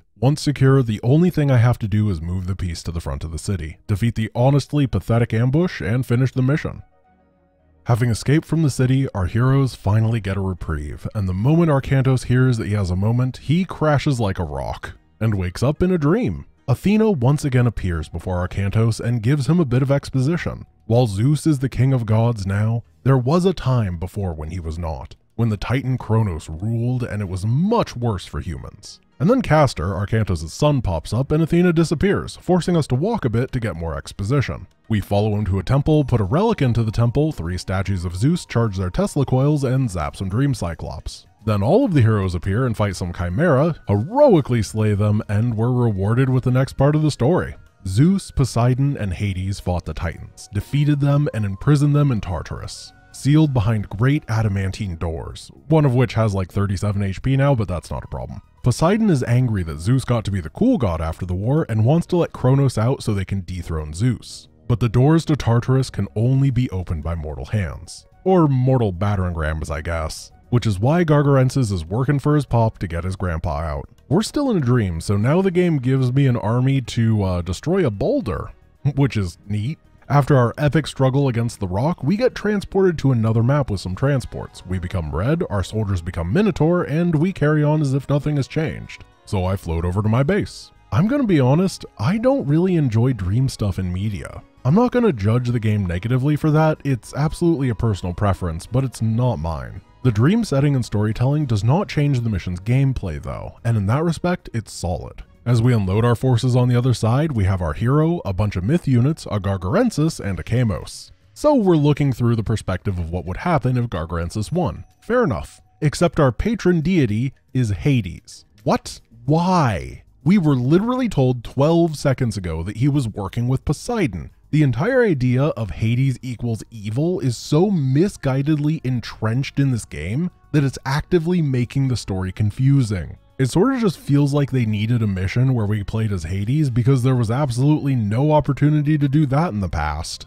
One cool part of the mission is that there's just relics everywhere. There's like 40 of them on the map. It's actually excessive. And I think it's hilarious that the moment that I get to play as the big bad guy, I force him to do the manual labor of shuttling relics around. There are far too many of them to build an actual coherent strategy around, but they give a ton of economic benefits, which is great because as soon as I get set up, the enemy uses their 4th tier earthquake power and destroys my base. The objective is to destroy an enemy wonder in the top right side of the map. It's defended by a huge Greek base. We have a ton of money, relics, and start in the 4th age, so the game turbos us into the late game, which is a nice change of pace. A unique aspect of the Greek factions is that the major gods, Poseidon, Zeus, and Hades, each have a unique human unit available to them. Elite cavalry for Poseidon, infantrymen for Zeus, and archers for Hades. This is the only time I will get to play as Hades, so I opt to go for the Gastrophetes, a long-range crossbowman that actually existed. Using my myth units as a wall, I get a bunch of these archers in the back, but the enemy doesn't sit around for long.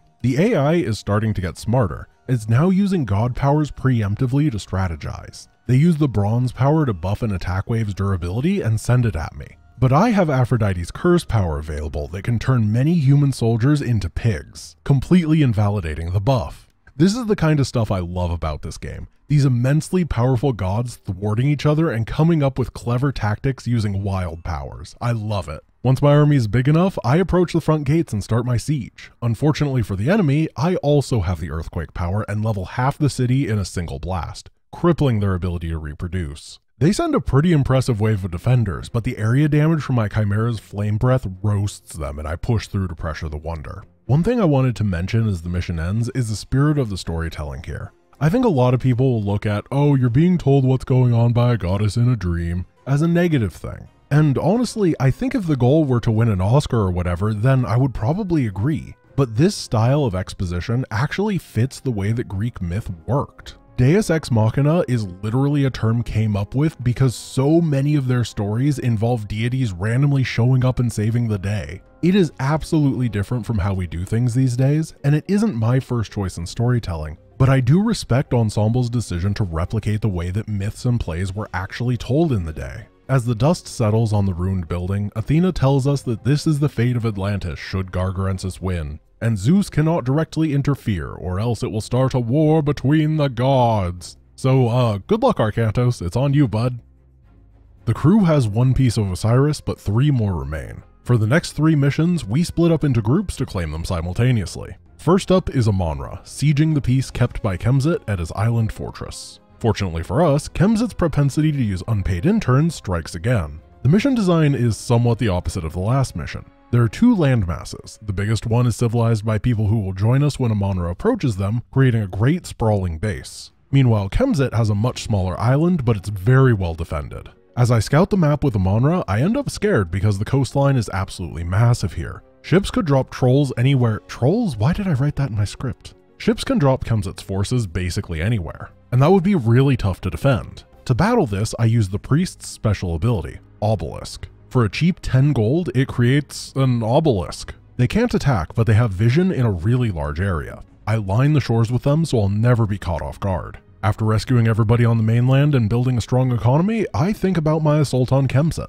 Actually, this is a complete lie. Going into this run, there were a few missions where I knew exactly how I wanted to do things. This and the next mission are 2 of them where I've had a strategy for years and finally have gotten the chance to play again and do them. For my strategy, I'll need the Leviathan, a naval myth unit that is both good at fighting and can transport up to 20 units at a time. But first, I use it to transport a Monra and a villager over to an area I spotted with a few hidden relics. Once again, this genius mechanic gives little rewards for exploration. They give me a bonus to farming speed, infantry armor, hero damage to myth units, and siege weapon damage. Really nice. To get to Kemzit's island, I need my transports to get past a massive fleet patrolling around. Normally, it would take some serious naval warfare to make the trip properly, but I have a better idea. The siege tower is similar to the Greek Heliopolis. Its melee spike does huge damage to buildings and it can garrison up to 5 infantry to protect them during the advance. I'm going to abuse that second part for fun and profit. I make a large infantry army and a bunch of siege towers, and then I garrison my entire army into those siege towers, putting about 50 infantry into the 10 of them, which then I load into my Leviathan,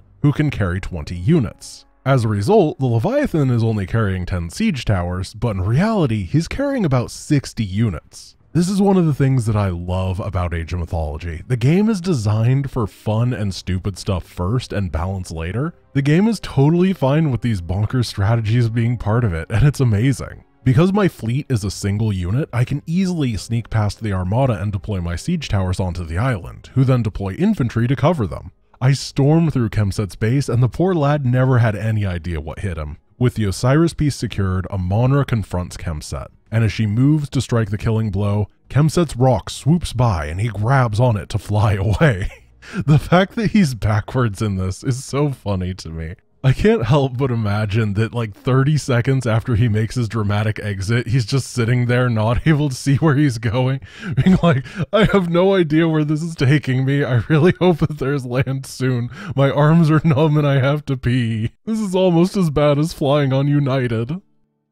Now that Amonra has done her job, Ensemble remembered that Chiron is actually a character and gave him a mission. A great tamarisk tree grows from a patch of fertile land, and in its trunk is the head of Osiris. Sorry, stop here a moment. See that on the right hand side? It's a relic in the intro cutscene. I love that they put this here. Once again, it gives this nice incentive to get out and explore as soon as the mission starts. You know you have prizes awaiting, so it's worth it. What a great mechanic. As Chiron speaks to his men, soldiers approach. But they aren't hostile, or Egyptian. Nordseer and his men have arrived from Midgard. They're seeking the One-Eye who has rallied the giants to his cause. These Norsemen seek to stop the One-Eye and prevent Ragnarok. They join Chiron, and we begin the mission by moving northeast and claim a base. I have a lot to talk about here. This mission has a series of brilliant yet subtle decisions in its construction, and I love it. The tree in the middle of the map must be harvested. It takes villagers 5,000 chops to take it down. So obviously, there'll be quite a few required, and even then, it will take a bit. To reach that goal, we have a small contingent of Norse soldiers to supplement our Egyptian faction.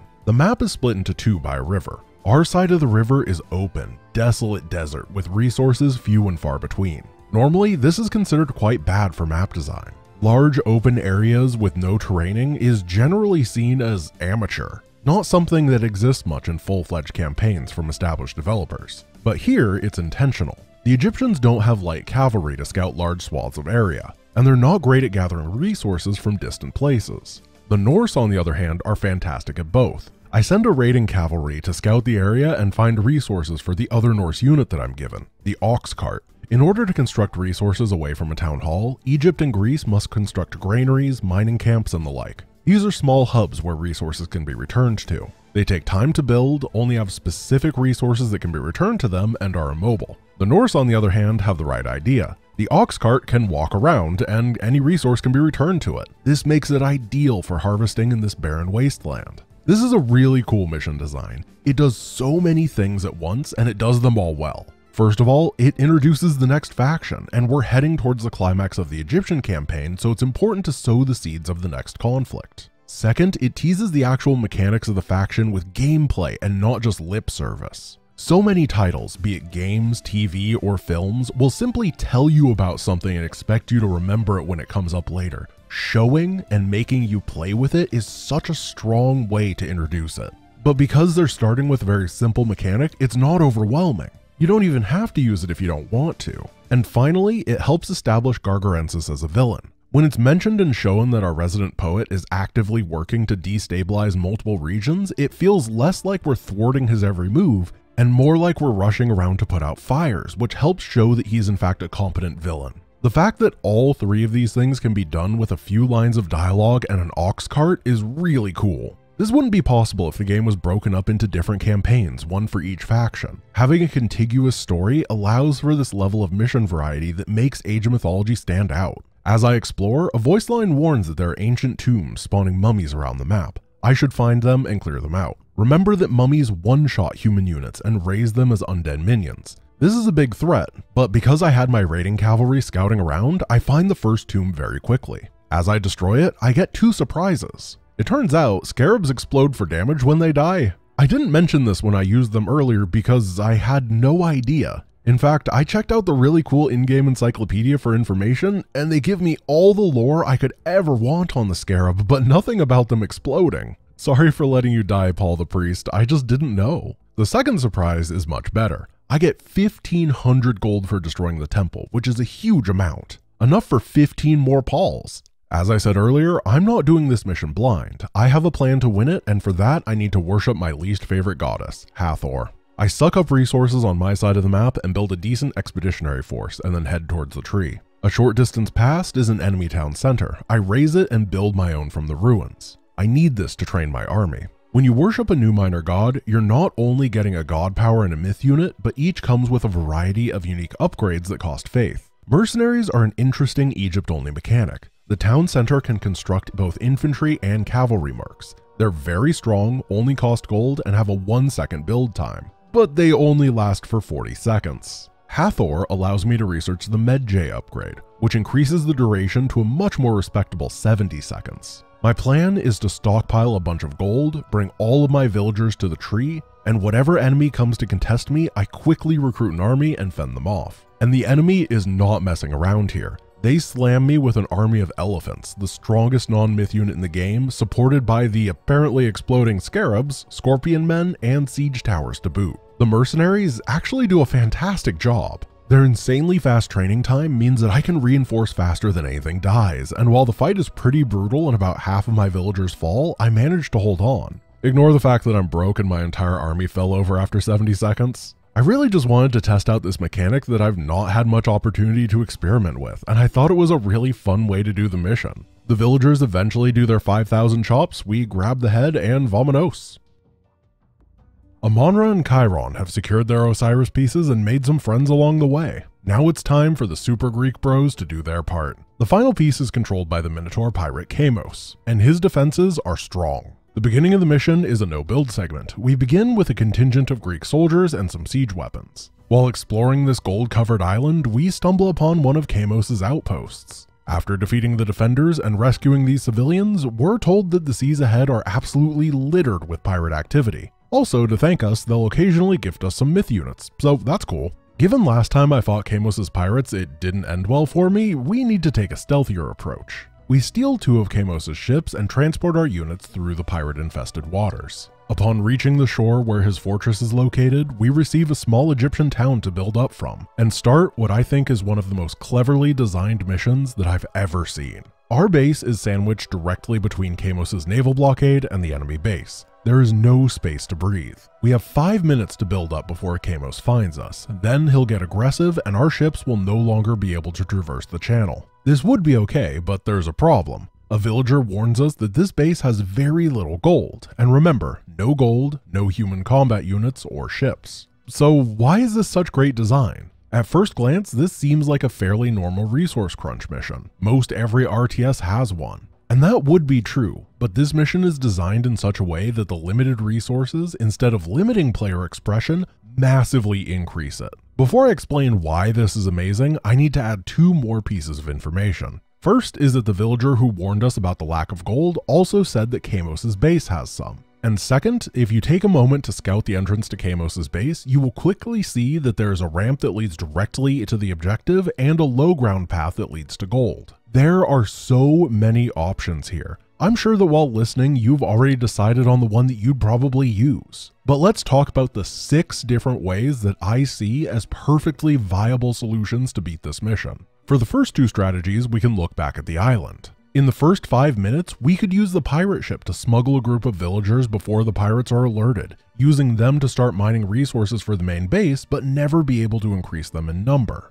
We could also use what gold we have here in order to build up a navy of our own and fight Kamos, clearing the channel and having complete economic dominance over the island a bit later. This would also give us the ability to grab the Colossus that our friends are making us. We could also ignore the island completely, charging forward, softening Kamos's initial defenders, and stealing his gold mines. This would keep everything closer together and easier to manage, but would increase the amount of pirate aggression. Or you could completely ignore the gold problem altogether, build up monuments to generate favor faster, and then mass myth units that don't cost gold, like scarabs or scorpion men. And if you're not salty like me, you could also worship Hathor, who has a second myth unit called the Rock, a flying transport that allows you to circumvent the navy entirely. This is another way to get the Colossus. And finally, you could just get gold from other sources. The market has a function that I'll talk more about later, where you can sell resources for gold. You could theoretically fund your war effort off of that alone. This clever choice of both sandwiching the player as well as limiting a resource, when added to a game with such a fantastic variety of tools to pick from, means that everybody can play this mission differently, and that is amazing. Nothing in gaming feels better than when you beat someone not because of what the game told you to do, but because you figured out a solution by yourself. This mission is the purest essence of that, and it completely rules. I personally opted to go for a bit of strategy 1 and 2. I quickly shuttle over a few villagers to get a gold mine operation going, and then start building up a fleet of siege ships. Normally, it's better to get a variety of boats, but I have a plan, so I'm going to stick to these. The siege ships have fantastic range and do good damage against buildings. This allows me to poke at the initial tower defenses while being safe. Once I have enough siege ships, I take the second part of my plan into action. Some god powers have special secondary effects that are not actually listed in the game. As I move towards the enemy fleet, I make use of the Ancestors power. Normally, it summons a group of mummies on land that guard an area, but on sea, it summons a temporary fleet of ghost ships. I make up for my previous lack of frontline with them and easily gain control of the seas. Now I can ship the Colossus over, mine more gold, and build up an army of camel archers. Normally, once you control the seas, you're kind of done with boats, but because the siege ship's range is so long, it gives me a nice benefit. I start bombarding the coast with them. I manage to wound a majority of the defenders and raise the enemy stronghold. The entire time, they can't contest me. And to top off my ground army, I worship Osiris for one of my favorite god powers. Most powers are a one-time use for a powerful effect. The Son of Osiris is the exception. When targeted on my pharaoh, it permanently turns him into the Son of Osiris, one of the most powerful units in the game. He has a long-range, high-power chain lightning attack that slaughters groups of human units, and has a 5 times damage multiplier against myth units. You only get one, and if he dies, it's gone. But my goodness, is this not one of my favorite abilities in the game? Every time he attacks, it's just so much power. I love it. Unsurprisingly, a besieged Kamos can't stop my army being led by a demigod. His fortresses fall, the Osiris piece is rescued, and in the following cutscene, Kamos is skewered and falls to his demise. What a great mission. A+. Kamos is dead, Gargarensis is pissed, and Kemsit is afraid. Kemsit has an army approaching, and to help motivate them to move faster, Gargarensis rides out to meet them. Meanwhile, Amonra and Chiron have returned with their pieces of Osiris. We must break the enemy defenses and return the god's body to the temple. Right off the bat, this looks familiar. Another mission where we start off with 2 separated bases. Last time, this was circumvented with the Underworld Passage power, and this time, there's just a few trees separating the bases. This whole thing is kinda weird, but I have a hypothesis. I think that both missions were designed initially without the ability to connect the bases, but playtesters found it too difficult to build up and defend attacks when split into 2 different locations. So both of these maps were then changed in development to allow the bases to be conjoined. The end result is very messy design, but I do think that they made the right choice. I can easily see a world where even moderately skilled players will have 2 armies get attacked and command the incorrect army to come and defend. In its attempt to get to the other base, it would run right through an enemy outpost and everybody would die. It's really easy to mess that up, and it's not an interesting or fun way to lose. Once the trees have been chopped and my forces unified, I decide to utilize the space between the bases by making a market and training some caravans. They'll trade with my town center and provide a steady trickle of gold that doesn't require finding new mines. This, in addition to farms and the giant forest, means that I'm doing great on resources. But that doesn't mean I'm home free. The enemy is really aggressive, sending constant raids against me. They actually managed to pull all my forces to the left and then sweep in with an infantry force and capture one of my Osiris carts. Fortunately, from what I assume is another piece of feedback to the developers, the game actually shows you where they keep the held cart, because otherwise we'd have to search the entire map for it. This is the final Egyptian mission, and I'm not taking any chances with enemy quality here. As I advance to the Mythic Age, I worship Horus. His Avengers are large birdmen who spin to win and blend everything in their path. Why do bird boys whirlwind? I don't know, but it's good. To support them, it's my turn to make elephants. The unit is honestly absurd. They may not get anywhere quickly, but they also can't really be stopped. With enormous HP pools, great armor, and triple damage against buildings, I feel confident moving out and retaking the stolen cart. Around this time, Arkantos and Ajax arrive with their cart, and it's time to push to the end. Because it's the final Egyptian mission, I kinda wanted to go out on a bang. I try to poke into the enemy base and bring their forces forward. And then I use the awesome tornado power to not actually kill that much. In my head, this giant vortex of death would scoop up all the enemies and deposit them into Kansas. But the fact that it's uncontrollable meant that it just sat around some buildings for the most part. I still think it looks awesome, and I love how it scoops enemies up into the whirl. I wish I just could have hit more of them. The remaining forces are cleaned up pretty easily, and I bring each of the carts to the temple. As the pieces of Osiris are returned, Gargarensis' army arrives. Osiris is reborn, and as he ascends to the heavens, oh no, he is just literally right here and he is pissed. A literal god just plops down and starts blasting everybody with lightning and dropping meteors. Gargarensis flees because he ain't dumb, and everybody but Ajax follows him. He manages to escape to sea, and his next target must be a Tartarus Gate in the north. This marks the end of the Egyptian campaign and the beginning of the Norse campaign. Almost. With the Egyptian campaign finished and the story winding down from one of its high beats, the game does something that I think a lot of games are afraid to do. It takes a break. As Arkantos and Ajax are sailing back to Greece, they come across some ruined ships that they recognize. They're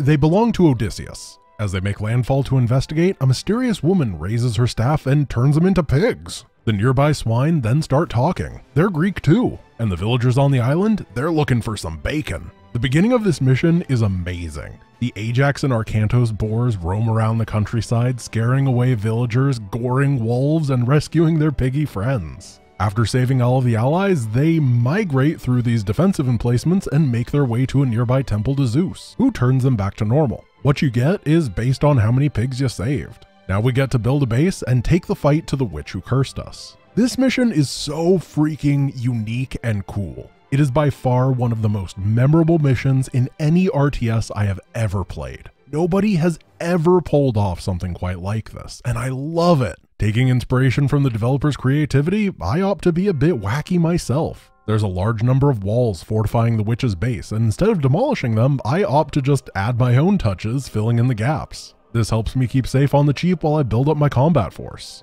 I end up building a bunch of Minotaur early on. The islanders seem to have a fairly pork-heavy diet, so I thought I'd spice things up with some beef. The enemy gets pretty aggressive here too, using catapults to siege from long distances, but I can't help but feel like the mission could use some more flavor here. Wouldn't it be cool if the witch had multiple charges of the curse god power which turned all my army units into pigs? If the game was more modern and the technology allowed for it, they could do some really cool stuff, like fighting with that god power and then sending in villagers as part of the attack wave to start herding my pigs away. Then we have to clean up the attack and intercept the villagers before they get back and slaughter the guys. The game's trigger system just isn't advanced enough to make that sort of complex thing work. But man, if this game ever got a sequel, imagine how much potential there is for weird and awesome stuff like that. Sorry, I just love this mission. Off-the-cuff things like this really get my creative juices flowing. So many RTS are just so serious all the time. Everything is part of a big crisis. The world must always be saved. The multiverse is always in danger.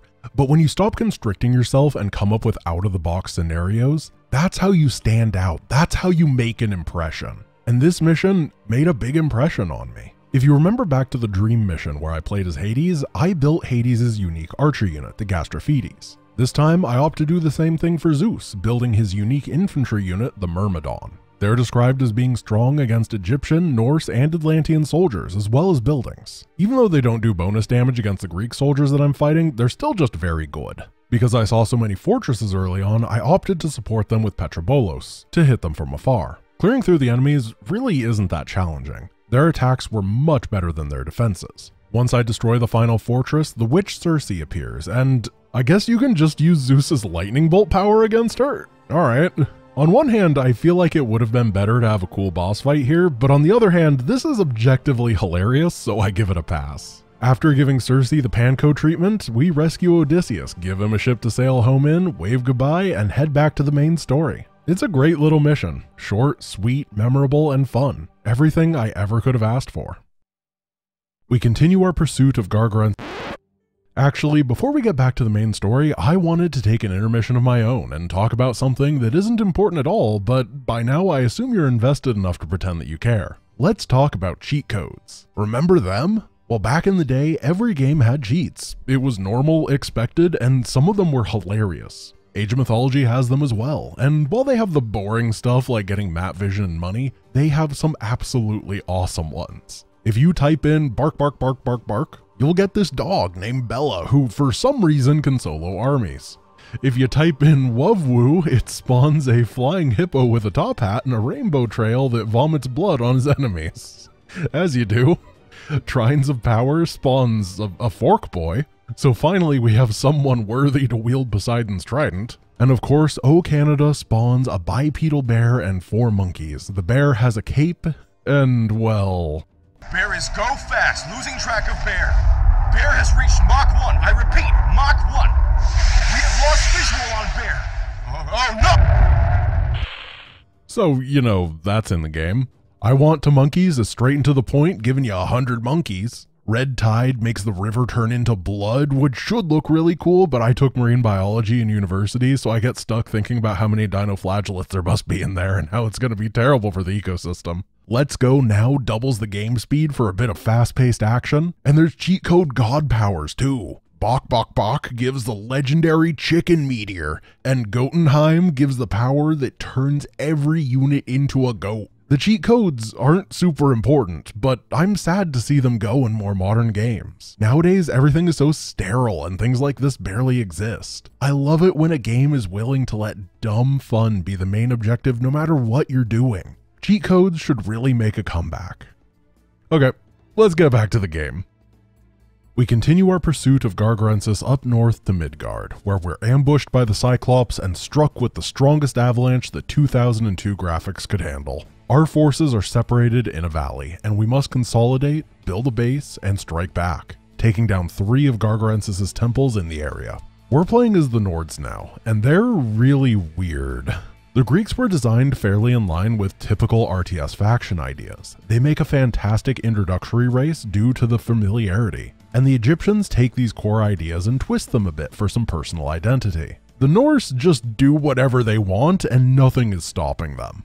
First up are the ox carts, which were introduced earlier. I love these darn things. No more setting up resource collection points and then being annoyed as you clean the area out of things to loot. The cart moves with the pack of villagers and is just so darn convenient. The next thing is a change in construction. Norse villagers only harvest resources. They can't actually make buildings. Instead, that job is left to Norse infantry. And to get myth units to support those infantry, of course you need favor. Unlike the more passive methods that the Greek and Egyptians gain, if the Norse want myth units to come help them, they have to go beat people up. Each human unit fighting gains favor. This means that gathering favor is not very steady, instead very feast or famine. To win this mission, I have to breach 3 separate bases and destroy the temples within. The introductory segment separated my forces. I have to find one of the many settlements scattered around the map to build up on. I accidentally ended up picking one very close to one of the enemy camps, so I opted to get aggressive early. Maybe take down a base and get some favor while I'm at it.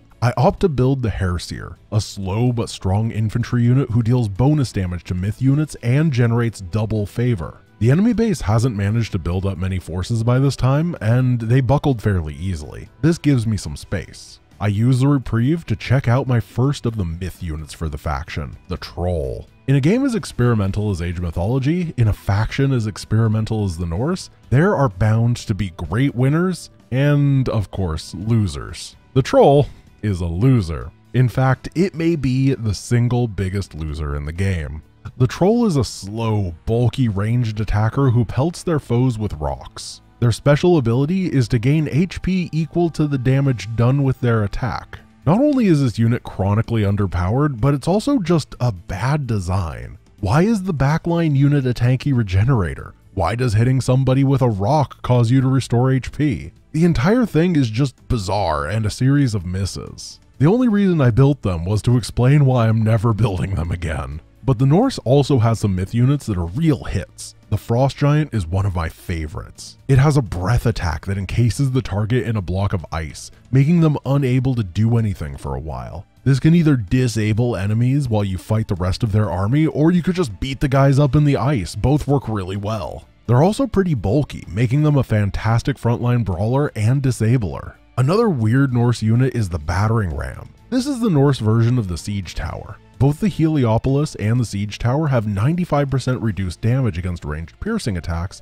but a pitiful 5% against melee hacking attacks. This makes sense. The historical versions of these were built specifically to transport weapons and soldiers to a wall without taking arrow fire. But why do these 2 jobbers with their pointy stick also have 95% reduced damage against piercing? What's happening here? It is absolutely a case of function over form, and it's pretty jarring watching these 2 macho men shrug off 100 arrows like it's nothing and then dying to a sword hit. But for now, they do their job. I bust down the second base's entrance with the rams, storm the gate with my frost giants, and raise the temple. The third base is more the same. My army has snowballed into something unstoppable. I walk straight to the final temple and take it out amongst the minimal defenses. All in all, the Norse are a weird faction and will continue to be weird, but I'm really glad that Ensemble took the time and risk to innovate here. This faction has some of the most amazingly cool tools coming up, and I'm really excited to show them off. No more trolls though. As we march towards Midgard, Amonra spots two figures watching us and confronts them. They're the dwarves Brock and Eitri, and they want our help. If we can help them reclaim their mountain forge from the giants, they'll show us the mining tunnels that can reach Midgard and hopefully intercept Gargarensis. To do so, we need to establish a base, get an army, and secure the forge in the mountain for 15 minutes. This mission design is one that has fallen off as RTS history has advanced. It's rare these days to do a timed section after a macro portion, but it's an interesting mission design and I kinda wish it would make a comeback. As I was planning out what talking points I wanted to go where in this video, I spent a lot of time trying to pair relevant mechanics, ideas, and tidbits with missions that provided context. And then this mission came by, and it was just so totally jank that I need to talk about it on its own, no other mechanics. First up are my two new heroes, Brock and Eitri. This brings me up to a total of 6 when combined with Arkantos, Ajax, Chiron, and Amonra. This is honestly too many heroes. We don't need this many. And I guess it's good that we don't necessarily need them because Brock and Eitri are horribly designed. Another one of those weird experimental Norse things is that they have 2 different types of villagers, the standard one and the dwarf. Dwarves are special units that cost gold instead of food and gather gold faster than villagers, but wood and food are gathered slower. Brock and Eitri are hero dwarves. They're gatherers with beefed up attack and HP totals. This makes them very clunky to use. For some reason, when they're in your control group, you cannot issue attack move commands, which are the most common form of command in the game. It's the command where you move to a location and attack any enemies you see on the way. As a result, the problem of having too many heroes sort of solves itself. These two I just send to go mine gold for the entire game because they actively make my army harder to use. It's not a good solution, but it is a solution. The AI on this mission started acting weird as well. The enemies attack early and often with big waves of giants and trolls, and for some reason in this attack they hyper-focused specifically on one of my villagers. She just had to die. They would not take no for an answer. After they commit this very weird and specific crime, they go back and fight normally. Why? How weird. To beat the mission, I opt for the Hairseer as my core combat unit, and the Valkyrie as my support. These mounted myth units are awesome. In addition to having high HP and armor, they do decent damage, move quickly, and can heal their allies. I don't play Age of Mythology competitively, but I can't imagine a world where these girls are anything besides a complete menace to society. A strong, fast combat unit who can patch each other up seems amazingly oppressive. Back on the note of experimental Norse ideas, the Dwarven Gold Mine is a really simple but really neat power. When used, it creates a gold mine at the targeted location. The catch is that for each age you've advanced, more gold is added to the mine. In the Archaic Age at the beginning of the game, it only has 500 gold on it, but if you can hold off until the Mythic Age at the end, it has 6,000. I really like flexible abilities that reward decision making. This is a utility spell with a huge opportunity cost, but with clever timing can provide a ton of resources. I opted to rush to the Mythic Age right around the time my first gold mine depleted, so only a few moments later I could get my dwarves mining from a fresh new one, and it worked great. When I hit the Mythic Age, I found something really weird. I could build a wonder. Wonders are a staple in the Age series. They're massively expensive structures that take many minutes to build. When completed, they start a 10-minute countdown timer, and if it's still alive at the end of the timer, you win. Why would this be in a campaign mission? It doesn't make any sense to be able to build a wonder, and for some reason, that makes up for the fact that I didn't clear the mines of giants? What is going on? I gotta build it. I store up 1,000 food, wood, and gold, and then go on a small raid with my forces to get the 50 favor that I need. And after spending over 5 minutes constructing the wonder, it finishes, and nothing happens. What is going on? Why can I build this tremendously expensive lump of useless garbage? It's obviously an oversight, but is it some original bug or a weird circumstance of later patching? It's very odd and a big waste of resources. Now that I've wasted about 10 minutes doing nothing, I decide to go on the offensive and claim some forges. The path to the forges is lightly defended. A few trolls and towers, but nothing to write home about. Once the forges are secured, a 15-minute defense segment starts and I gain the ability to research 3 unique upgrades that improve my human soldiers against the giants. I like that. It's a small little thing, and it's neat. After defending for a few minutes, I come to a realization. The attacks against the forge are literally just the attacks that were previously hitting my base, and the enemy encampment that is making them is like a screen away.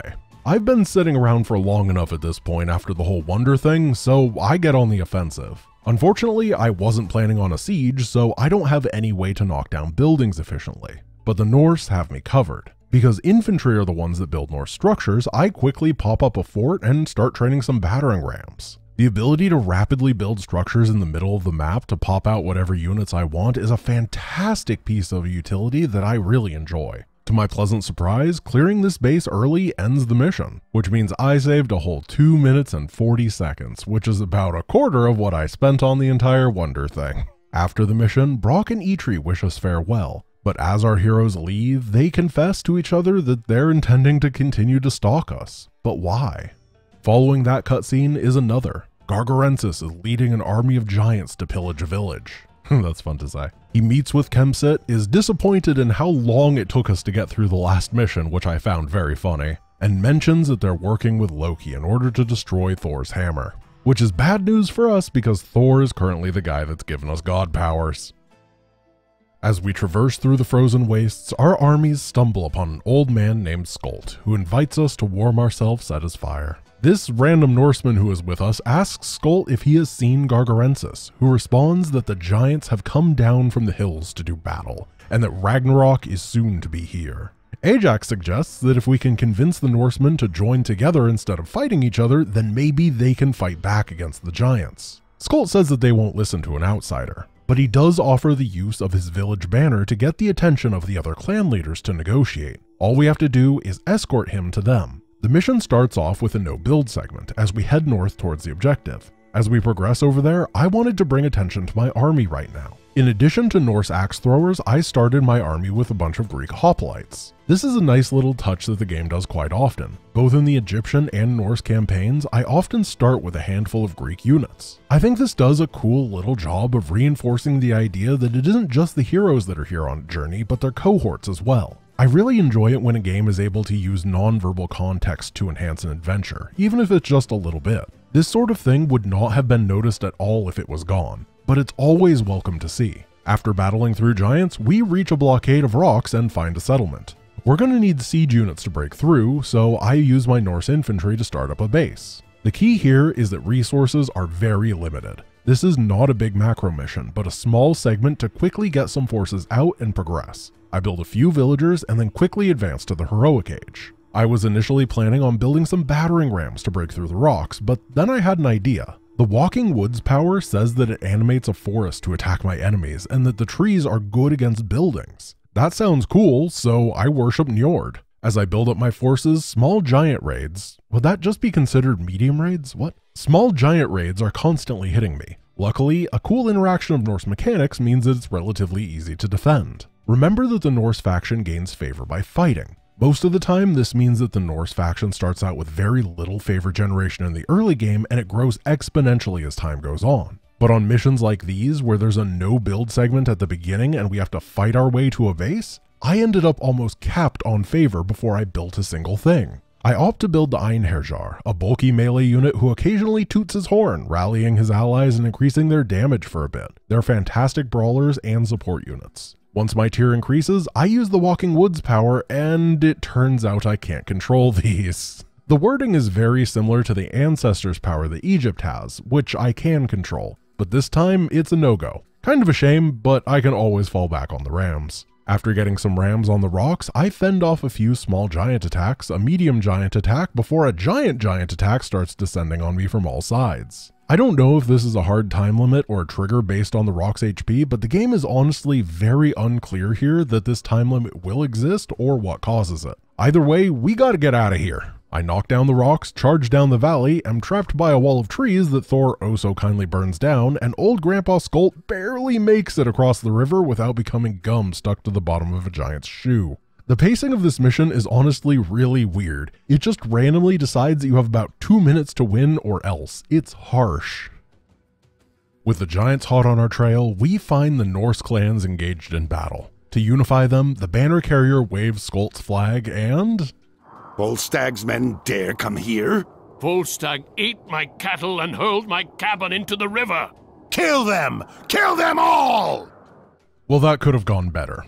Now we have no option but to unify the clans by force. This mission is one that is very interesting, on paper. In reality, it's pretty underwhelming in execution. There are 3 Norse villages around the map, each is guarded by a progressively stronger group of enemies. To win, I have to eliminate all of the clan leaders. But the catch is that I cannot produce units and only have enough money for a couple towers. To draw the leaders out of their fortifications, I can use the flag of Skolt. I head to the right, move my banner carrier until the leader notices, and then run. Once the leader is outside, I click on him. He dies, and his entire clan pledges allegiance to us. My army goes from 50 supply to 180. Then I just do this 2 more times, and the mission ends. There aren't any strategies here. No tactics, nothing to explore on the map, no creative compositions, just wiggle flagman and click 3 enemies. The whole thing feels half-baked. While most missions in this game take between 15 and 30 minutes, this took 7.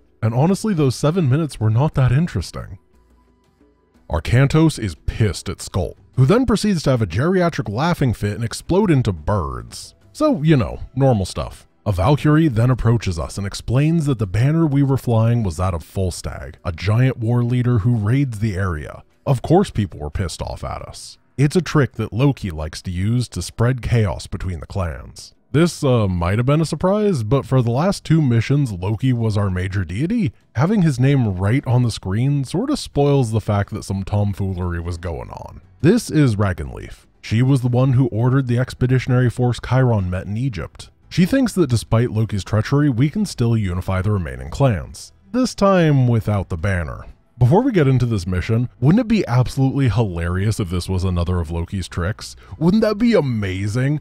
Imagine a story bold enough to have us get duped by Loki with the banner shenanigans, and then right after he does the same exact thing. I really wish this were the case here. Unfortunately, it's not. Instead, there are 3 villages who give us a task. Each time we finish one, they join us. The first one is a 2-parter. Trolls are invading the town. This fight shows how absolutely underpowered the troll is. They're myth units, but are getting absolutely kicked over like dominoes. It's sad, really. What a terrible unit. Once the trolls are pushed out of the town, we go into the mines. There's an underworld passage that's reinforcing them. Once that's destroyed and the trolls are cleared out, we gain control of the remaining village. 1 down, 2 to go. The next clan wants assistance with building some fortifications. To make them, I'm gonna need some Norse infantry. Which brings us to our next exciting episode of weird Norse designs that are sometimes cool and sometimes confusing. Today we have the Throwing Axeman. The gimmick on this unit is that it's ranged, but it's considered infantry. This means that for any upgrades, relics, or god powers that work on classical melee infantry, they also work here. The unit also deals damage like infantry. Instead of doing the commonly resisted piercing damage like most ranged units, the thrown axes are considered hacking damage, which is almost entirely for melee units. With these things combined, none of it really matters. It's a short-range unit that deals decent damage. It's got a lot of weird exceptions to rules, but none of them actually really change how the game is played or what you want to do with the unit. They don't feel different from archers when they're used on the field. They do build towers though, and once I fend off a few giant raids and complete 5, the second town is now my ally. The final clan leader tells me that the giants have kidnapped his daughter, and I must rescue her. I lead the charge with my new myth unit, the Battle Boar. These guys are fast and tough, able to easily soak damage from my Throwing Axeman. They also have a special attack where they buck around, knocking enemies back and stunning them. It's really fun, but apparently it can't be used unless small units like humans are nearby, and you can't manually trigger abilities in this game, so I just can't show it off right now. I'll try to remember in the future, but no promises. As soon as I get into the final giant base, the game goes from 0 to 100 really quick. The defense wave here is huge and does some big damage to me. My reinforcements are then intercepted by a wave of giants that smash the towers I built, and a huge troll wave spawned in the top left and attacked my main base. I had no option other than to YOLO dive the tower and rescue the daughter. Fortunately, battle boars deal siege damage, so they managed to pull me out of a sticky situation.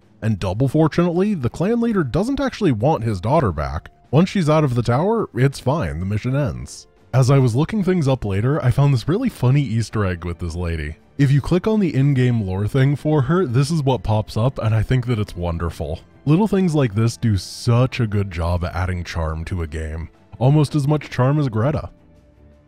Actually, let's take a minute to talk about that in-game encyclopedia. It's pretty darn nice. If you right-click on any icon in the game, it will open the relevant encyclopedia entry to it. Not only does this have a more detailed breakdown of a unit's cost, statistics, strengths, and weaknesses, but every other mentioned thing is linked, so you can just click on it and jump to that page. It's a really handy way to get a good overview about a unit. There are also nice little flavor entries about everything, structures, units, and upgrades. While I don't think this is really necessary for things like a house, it is nice to have some context for some of the more exotic myth units. What are they? What do they do? How many hands tall are they? Etc. All in all, the encyclopedia is a really nice tool from back before when fans expected people to just create wikis for them. While the game doesn't cover everything that I would like, the encyclopedia does patch up a lot of things that would otherwise be very confusing. And on top of it, it hides some really decent jokes if you're looking hard enough. Gargarensis and his army was spotted nearby. He's building fortifications around the Well of Erd, another entrance to the underworld. One thing I really like about Age of Mythology is how the missions have a variety of objectives. Most other RTSs at the time had the large majority of their mission objectives as something simple like destroy the enemy base. This is because their triggers were bare bones and they simply couldn't code things that were more complicated. Even though this game avoids that for the most part, I think that near the end of every campaign there should always be a big open macro mission with very little direction from the game, where the player has access to all the tools that they've been learning to use and can win in whichever way they want. This mission is exactly that, and it's wonderful. Gargarensis starts attacking pretty early with large numbers of forces and from multiple different angles. Fortifications are basically required here, otherwise my villagers and dwarves are going to get smoked, and I need as many of them as I can get for a special surprise later. I've been alluding to it for a while now, but the Norse campaign does feel rushed in comparison to the Greek and Egyptian campaigns. The missions are all playable, absolutely, but they lack in the small pieces of polish that make you go, wow, that was really well thought out. Freya's forest fire power is a perfect example of that. Because this mission starts in the Second Age, it is the default power we begin with, and it's absolutely useless here. The power lights trees on fire, burning them to the ground and dealing big damage to nearby units and buildings. The problem is that the enemy doesn't care about resources in the campaign at all. You can't tactically deny them lumber or anything like that. This would be fine if there were some cleverly placed trees around the map. If there was a thicket next to a couple production structures, you could take them down, or a small grove sitting between two sets of walls so you could burn it down and sneak through. But no, the power is just bad here, and it's disappointing because it has a lot of potential super cool uses. I want to get a strong economy out quickly here, and the only way to get villagers faster is with an additional town center, but to gain that, I need some siege. Worshipping Njord gives me access to the mountain giant, who's almost as tall as I am. These big boys enjoy hanging out with their bros and clubbing. I also try to use the Awakened Trees as a siege platform again, but honestly, these guys just suck. Also, you can't light them on fire with the forest fire ability, even though it would be really cool. Once I have a massive economy, I go for another of these weird Norse units. The basic formula on a faction's siege weapons is that in the Heroic Age, a melee siege weapon is unlocked, such as the Siege Tower or the Portable Ram. And in the Mythic Age, a ranged unit is unlocked like the Catapult. The Ballista follows that trend, but it's an odd siege weapon. Instead of being extra good against buildings, they fire a volley of shots in an area, making them very effective against clusters of enemy units. They still do decent damage against buildings, it's just not as much as other siege weapons. I make a ton of them. If I want to break Gargarensis' defenses, I'm gonna need a good siege army, but an army of ranged siege weapons needs a little bit of support. This is where one of my favorite god powers comes in, Ragnarok. It is arguably the most extreme power in the game. When activated, all of my workers are permanently transformed into melee heroes. It is the epitome of an all-in strategy. There is no coming back from Ragnarok. You either win quickly or you die. Fortunately, the power of the Ballista combined with the heroes of Ragnarok are too much for Gargarensis. He sends multiple strong defensive waves, but they're all pushed back by my 250 supply army. His final wave of fire giants falls, and I claim the Well of Erd and away to the underworld. We've claimed the Well of Erd and found another door to Tartarus, and another ram. This has gotten so common at this point that even Arcantos is annoyed at how often he has to hear the rams thumping on the doors. Once again, we have to stop them, so let's get to it. The game takes its third shot at a split mission, and this time I think it does a much better job. Instead of building up in two separate locations simultaneously, the map is split into halves. The above ground portion has traditional base building macro, while the underground portion has no building and must be progressed through to get to the ram. Units can move freely between portions by clicking on the Well of Erd. I like this design. By focusing production in one area, it's possible to try to split people's attention, but also avoid catastrophic loss scenarios from bad rally points and the like. The above ground area also has no gold, so instead I have to send my dwarves and an ox cart underground to harvest. I opt to leave my heroes down there as well to defend. The only one that I split off is Chiron. This is because as I was scouting, I found that the topside area was a wide open field. Last time we encountered a map design like this, I wanted to go for centaurs, but I couldn't. This time I have a hero centaur and start with the ability to make Valkyries. So finally, I can play the horse game. As I scout a little bit more, I notice another novelty. This enemy base is a normal skirmish enemy. They don't have a large pre-built base. Instead, they're building workers, harvesting, and structures from scratch. I thought this was a really cool idea. We haven't seen this much in the campaign, and it makes sense that Gargarensis is rebuilding his base after we thrashed his main fortress in the last mission. Earlier, I had talked about how the Valkyrie was probably a really good harassment unit, and now I can test that out. As soon as I saw that the enemy was building like normal, I felt like the stars had aligned, and I made my move. Norse cavalry are pretty decent. The raiding cavalry is fast, but only strong against archers. They skirmish well though, and quickly I find myself on the outskirts of the enemy base, picking off infantry and harassing workers. Each time the fight ends, my Valkyries heal everybody up and we're good to go again. It feels kinda busted. Once I get enough troops, Bragi's flaming weapons power doubles the attack of my human soldiers for 60 seconds, including my cavalry. With this burst of power, I managed to take down the town center and sort of accidentally kill my enemy within 10 minutes. If this design was common, I think it would be pretty lame. But as a one-off, I love the fact that there is a mission where this early aggression actually has value and shines. With the base clear, I can now shift my focus entirely to the underground. I start building Jarls, who are fast, durable cavalry that pack a punch. They have no extreme weaknesses and get a bonus against myth units to boot. It's exactly the sort of well-rounded combatant that I want to help me attack into this large defensive line. The enemy fire giants do some pretty major area damage with their attacks, but the Jarls and Valkyrie are quite fast so I can spread them out. The mission was short and sweet, but I managed to secure the ram. This was a fun one, I enjoyed it quite a bit. What I don't like as much is the ending. As soon as we defeat the defenders, a giant death wave spawns, chases us away, and this happens. Chiron! Go!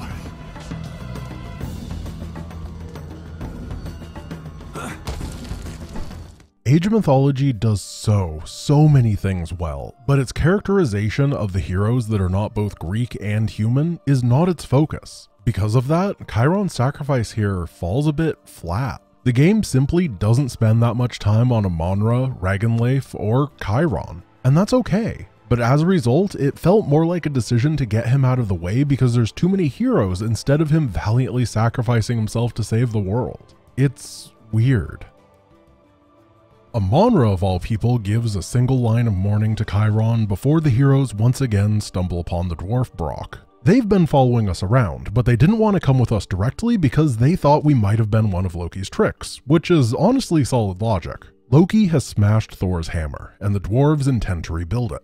I want to take a moment to say that I find it sort of fascinating that in 2002 Thor's hammer was such an obscure thing that they didn't actually name it. But 20 years later, basically everybody knows the name Mjolnir. It's kind of crazy how quickly pop culture can inform us. Anyway, the dwarves are mining the taproot to create the haft of the hammer, and then they'll meet up with Eitri, who has the head. This is a cool little no-build mission. We start with a few units, a few dwarves and an ox cart. The dwarves can do two things. They can mine gold, which will be sent in segments of 400 to get reinforcements, or they can harvest the taproot to progress the objective. Meanwhile, Gargarensis sends waves of trolls, giants, and the like to disrupt. It's up to the player to decide when they want to stop with gold harvesting and get a move on. I love the agency here. A confident player can try to get by with a few reinforcements, but a safer one can choose to build up a few more forces. A moment later, Eitri spawns on the other side of the map. He doesn't get any sort of reinforcement mechanic, but does have the Hammerhead and some Hairseer who are fantastic against these myth units. I opt to be pretty bold with my gold harvesting. I honestly probably get too much of it because I'm very greedy and I like money. Once it's all gone, I go for the Taproot, which casually takes 4,000 chops to finish off. After about 3,000 of those chops, the giants break through the rock wall that Chiron had created and start marching. I have no idea if this trigger is based on the amount of time that I've taken or a percentage of the objective being done. All I know is that I gotta get out of here. I quickly finish building up my stick and start charging towards Eitri. We meet up, get our hammer pieces together, and that's it. Mission done. Thor takes the wheel, swings his hammer around, boops the final Tartarus gate, and the ground explodes.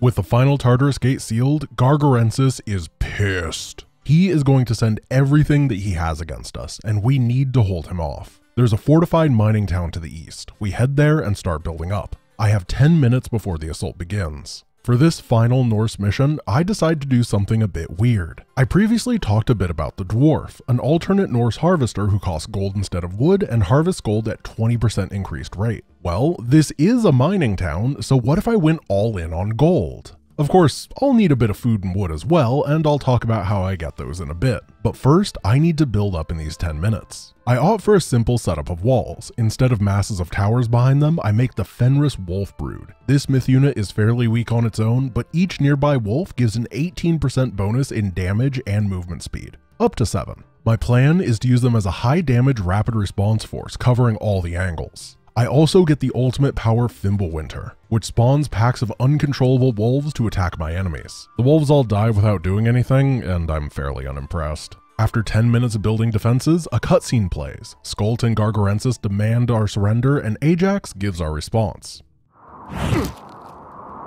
We surrender. Move a little closer. So be it. Now the fight begins. Gargarensis will send waves of attackers to me through the remainder of the mission, hitting all 3 entrances to my base. He even gets a bit crazy and uses an underworld passage to backstab me, which is a nice touch and does some serious damage. I talked about the Fenris Wolf Brood earlier, but this unit has a problem. It's actually just super bad. It's considered one of the worst units in the game. The wolves die without doing anything, and I'm fairly unimpressed. I'm gonna need a real army, but how can I get one with only gold? I make use of one of my favorite structures in the Age of series, the market.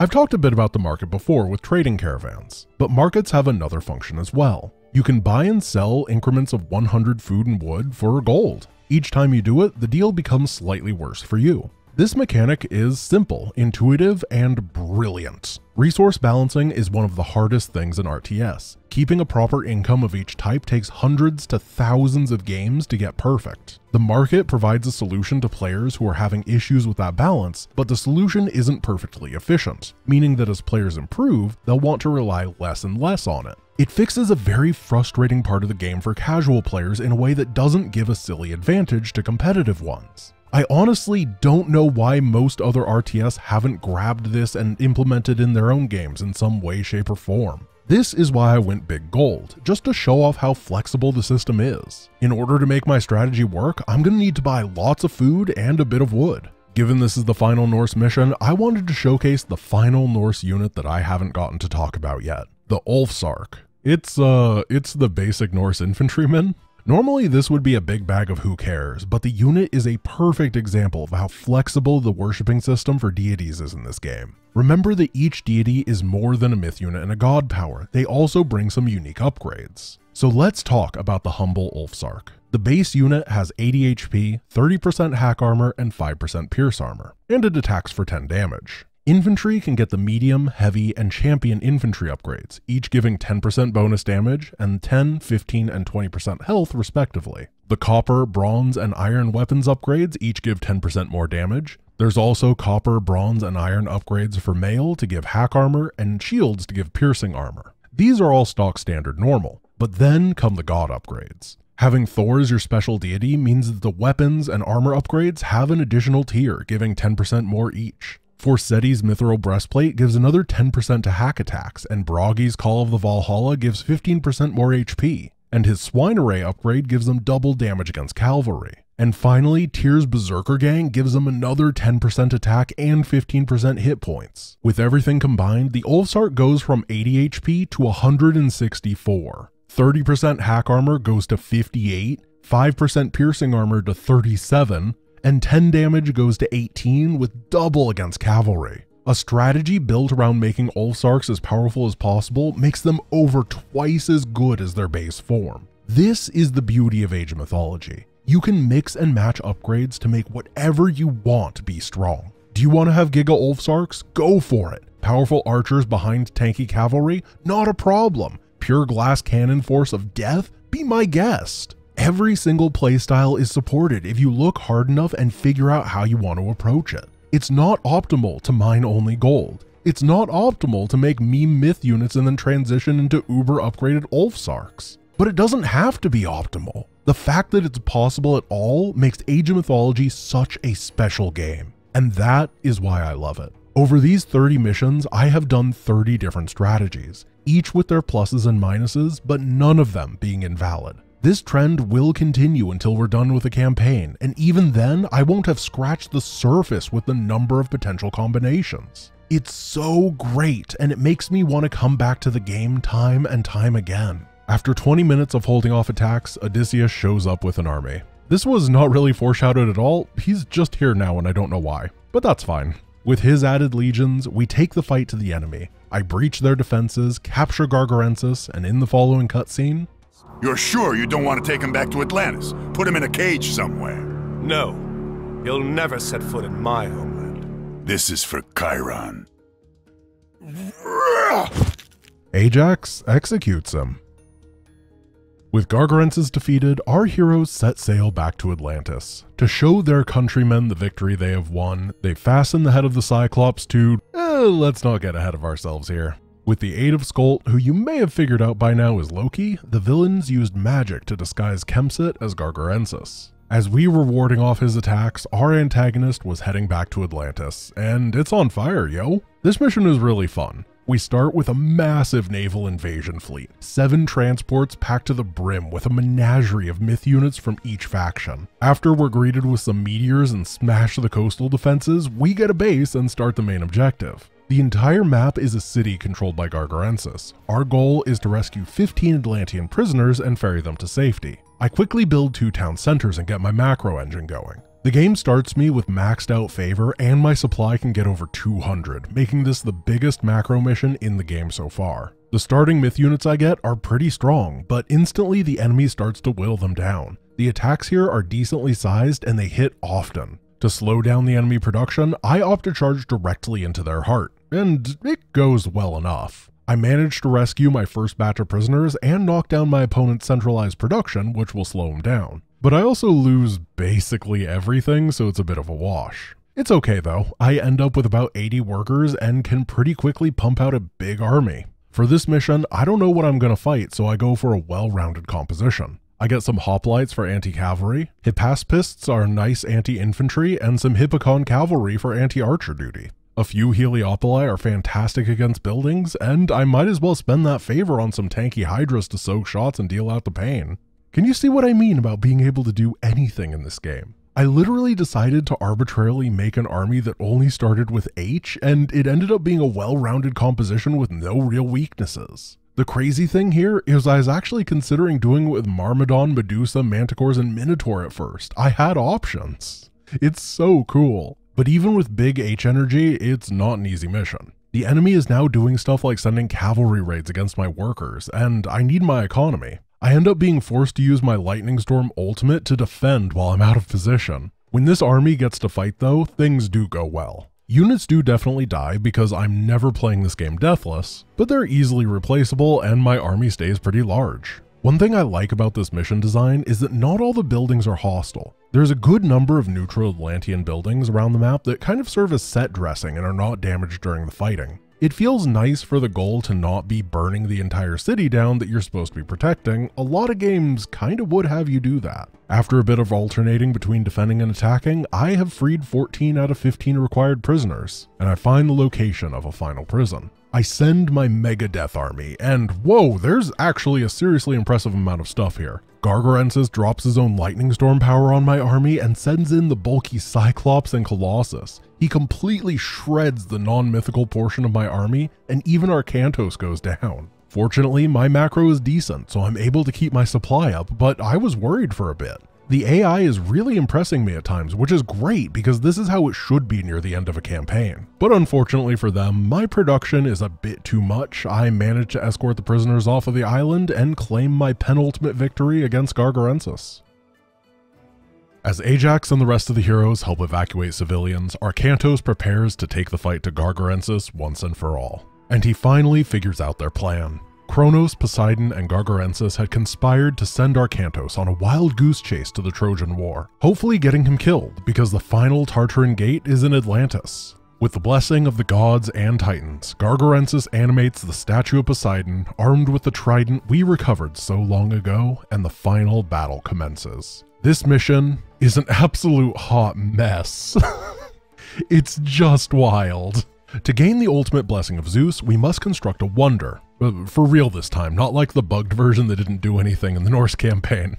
But in order to do that, we have to reach the Mythic Age and get 1,000 of each resource, as well as complete the extremely long build time. The enemy is insane here. They are the most brutal attack waves in the campaign, bar none. They are big and frequent. Sometimes a second wave hits me while the first wave is still being cleaned up. Fortunately, to help out, we have friends. A Norse base is to the north and an Egyptian base is to the south of our position, helping out in a few ways. First of all, they exist and have units, meaning that they help out in defense a bit. Additionally, they'll gift you units occasionally, and not wimpy ones. The Norse repeatedly give mountain and frost giants, and the Egyptians are looking a little bit worse giving only the Anubite, but eventually give a freaking son of Osiris, who is just a monster when he gets to blast behind these giants. I can also heal my forces at this nearby healing spring.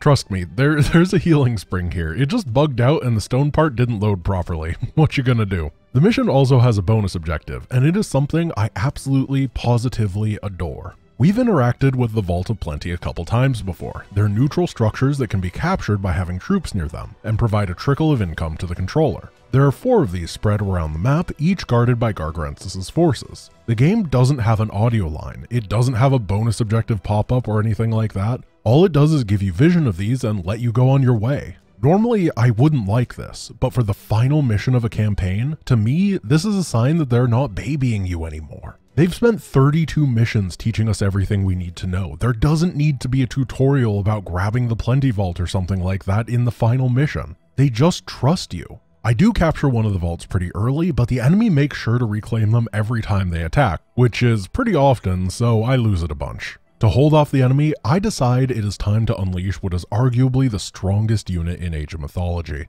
the Colossus. I've had a couple of them here and there, I've fought a few as well, but this time I go for them en masse. They have more HP than most buildings, fantastic armor, and a weapon that deals both hacking and crushing damage, making them great against almost everything. The only downside is that they're really slow. I use them to support my giants and hydras, making a really tall army. Arcantos must feel really short here, like I can't even see him half of the time. Once I get a big enough army and hold off an attack wave, I send my forces to the left to claim another Plenty Vault. The enemy doesn't have many defenses here. I grab the vault and then kill the nearby temple. Which is when I learn something very interesting and the game quickly devolves into chaos. When you kill an enemy temple on this mission, Zeus blesses you with a use of the meteor power. And for cinematic purposes, I have vision of the Tartarus Gate, which is flanked with a total of 4 temples. And, meteor kills temples. So I start blasting. I use this meteor between the 2 temples. One of them dies before the other, giving me a meteor that I immediately use on more temples. Right after that, the second temple dies, giving me another use of meteor that I drop on a fortress. Then the third temple dies, giving me another meteor that I drop on another fortress. And then unfortunately, the 4th temple just dodged all the meteors somehow, and I didn't get to finish the chain reaction. And then my army finds another temple. While all of this was happening, Gargarensis actually struck back using the earthquake power to completely wipe out my Norse ally. So this wasn't exactly a one-sided affair, but I wasn't even watching it, it didn't matter. My side is way better. I kill this temple, drop a meteor on the ninja temple, Yet another meteor that I drop on all of Gargarensis' production, and suddenly he can't build anything. So I start to get thinking.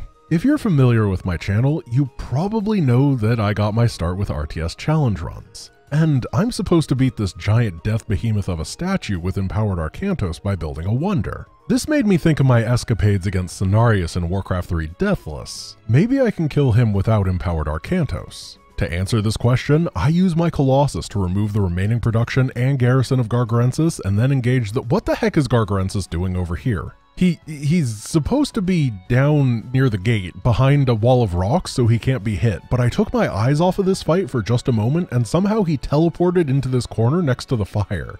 At first I thought the meteors had ragdolled him over here, but they absolutely didn't when I look at the footage. I don't know what this guy is doing or how he got here. At this point, I sort of lost interest in the statue, and I'm trying to figure out what's happening with Gargarensis, so I kill him. And the model doesn't have a death animation because you're not supposed to be able to attack him, so when he runs out of HP, he just keeps raising his trident in the same spot, so that's cool.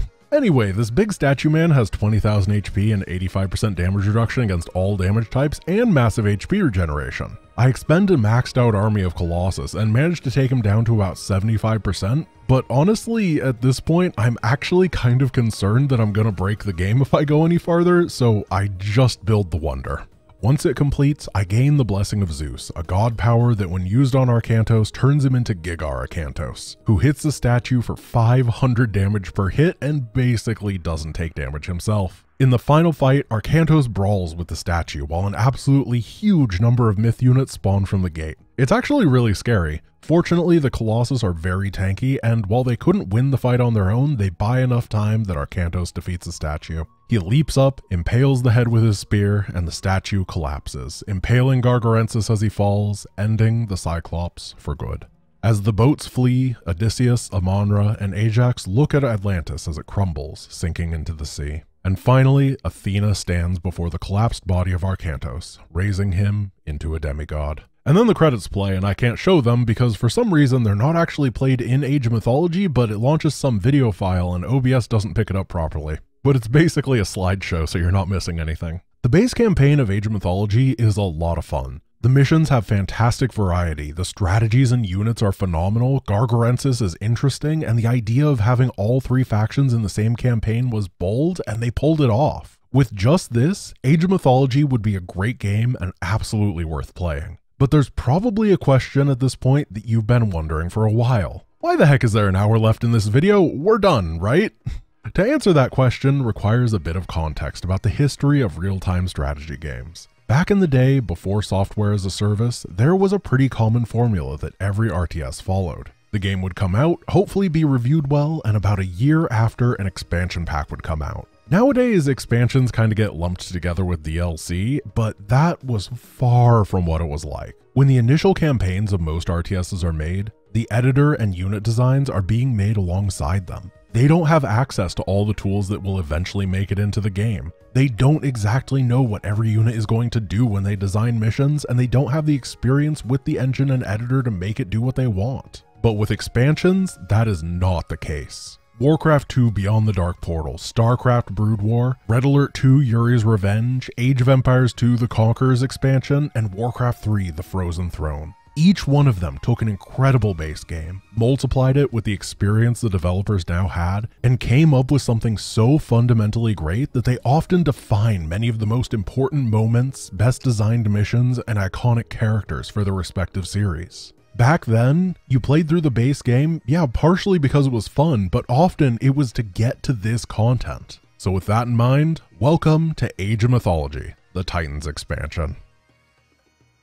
10 years after the events of the first game, Atlantis has sunk and the Atlantean people find themselves as nomads. Arcantos' son Castor has grown up, Theo has renamed himself Krios, and everybody is miserable on this barren wasteland of an island. The gods have abandoned the Atlanteans. But there may be hope. Krios has had a vision of an abandoned temple. If they can find it, it may be the key to a better life. So let's get looking.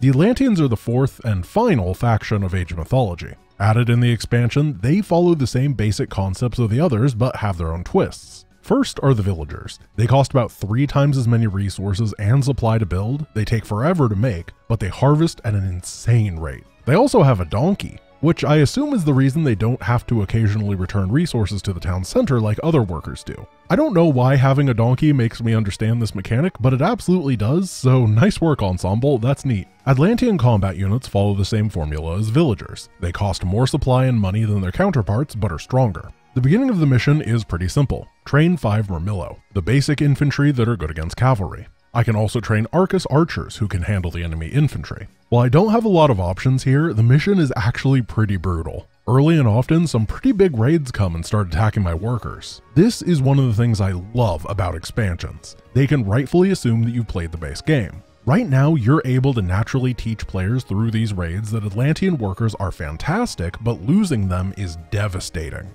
This would not be possible in a non-contrived scenario without this level of difficulty, and most of the time you can't justify making a tutorial hard. It's really cool natural teaching that I have a ton of respect for. There's limited food on the island, and it's too cold to place farms. This mechanic helps reinforce the lesson about villagers even more, as the only option is to continually expand out, searching for animals to hunt and berries to forage, making you more vulnerable to raids. After holding off one of these attacks, I figure it's time to figure out where the Dream Temple is or where the raids are coming from. Honestly, either works. I head out and quickly come upon one of the outposts. To siege it up, Krios has occasionally been giving me fire siphons, the Atlantean ranged siege unit. They aren't particularly special, they just do strong crushing damage at range, but I love the line of fire they spew out. It looks really cool. After finding another outpost, the enemy is basically out of steam. I find a small valley and am shown the temple that Krios told us about. It's surrounded by bandits that put up a bit of a fight but go down easily. One thing I find interesting is how small the Atlantean armies are. The elite soldier motif is a completely valid one, but due to the fact that they're the same size as other infantry and don't look particularly special, I have a hard time judging how fights are going to go. I always feel outnumbered.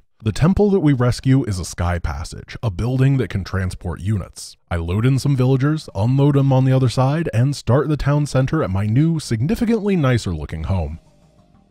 The gods have brought us to this new, fertile island, but it wasn't Zeus and friends. This passage bears the mark of the Titan Oranos, and there are overgrown temples dedicated to him and Kronos nearby. Krios argues that we should show thanks to them for leading us here by restoring their temples to the former glory. Castor agrees. It's better to follow Oranos than to be scorned by all of the gods. Some Greek scouts see this sacrilegious practice and move to alert their allies. The beginning of the mission is pretty simple. Build up an economy and task some villagers to repair the temples, but it isn't long until two stick boys come and poke at us. The Greeks are angry, and the Atlanteans aren't sure why. They're old allies after all, right? After another attack, the restoration of the first temple is complete, and Oranos blesses us with a behemoth, our first Atlantean myth unit.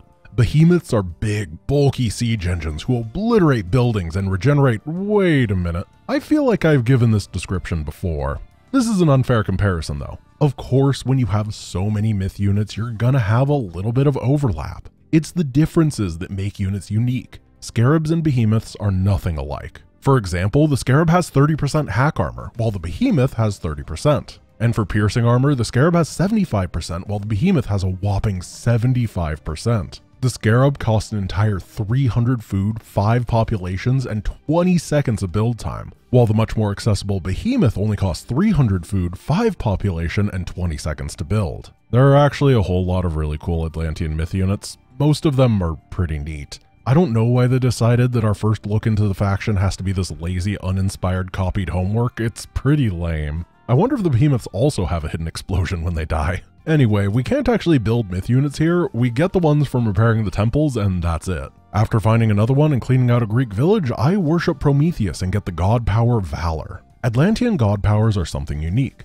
My only real criticism of the god power system so far is that everything is single use. Ensemble agreed that this wasn't great, and the Atlanteans get multiple uses of their powers as indicated by pips above them. Each has a cooldown so they can't be spammed, but it's nice to have. Though it is a little bit awkward for the Egyptians, Norse, and Greeks who still have a one charge system, I feel like that should have been updated for everybody when the expansion came out.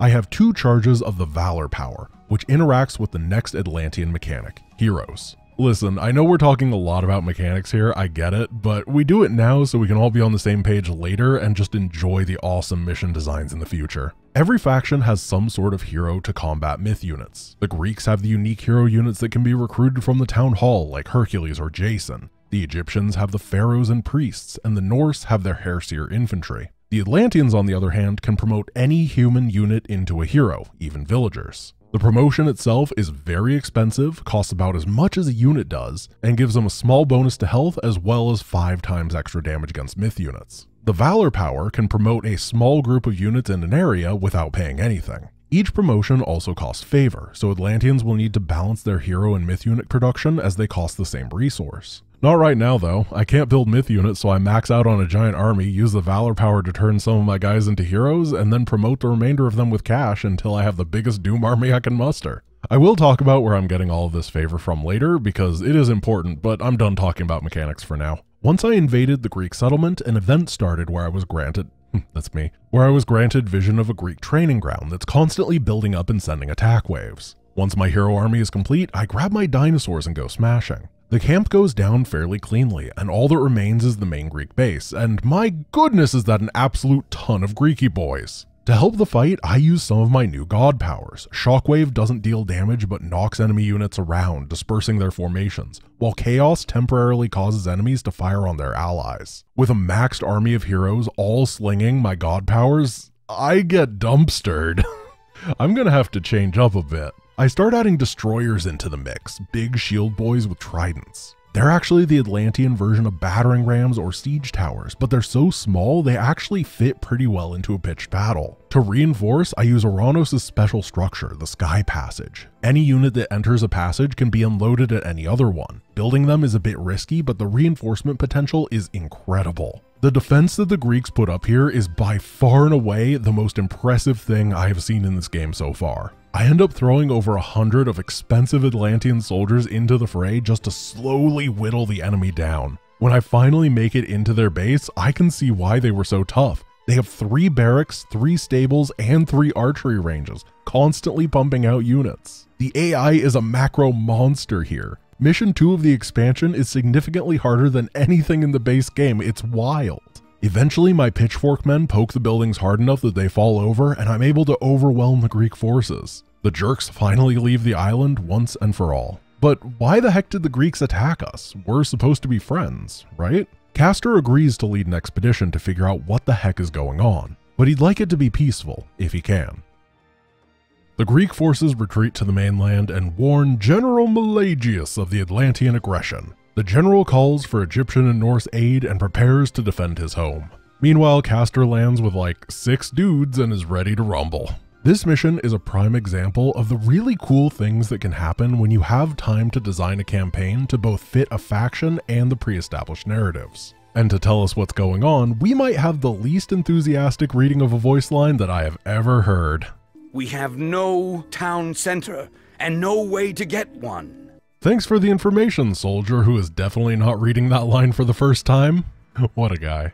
Atlantean villagers don't have to return resources anywhere, so why would we need a town center? The mission starts us off with a small force next to one of the many plenty vaults already established to exist in Greek territory. We're expected to use a mix of harvesting with our few villagers and capturing these vaults to fund our war effort against General Pelagius. I really like this design idea. It takes inspiration from the plenty vaults in the final base game mission and combines it with a new mechanic to show off. There are a few pitfalls in the design though. Mostly the fact that Atlanteans get favor through town centers, which we can't build. The game remedies this by giving you 5 favor occasionally. It doesn't bring attention to this, and it really hopes you don't notice how contrived it is. I think this could have been dealt with more cleanly by having the vaults themselves give favor along with a trickle of resources, even if they had to signify that they're special vaults somehow. Because so much of a player's income is from the vaults, you have to maintain control of a large area in order to keep even a couple of them secure. So what Ensemble did was really smart. They just put a bunch of little events around the map to discover as you march towards the vaults. You get to raid a fishing village and make them fish for you. Polyphemus's cave is to the east and we can finish what Odysseus started.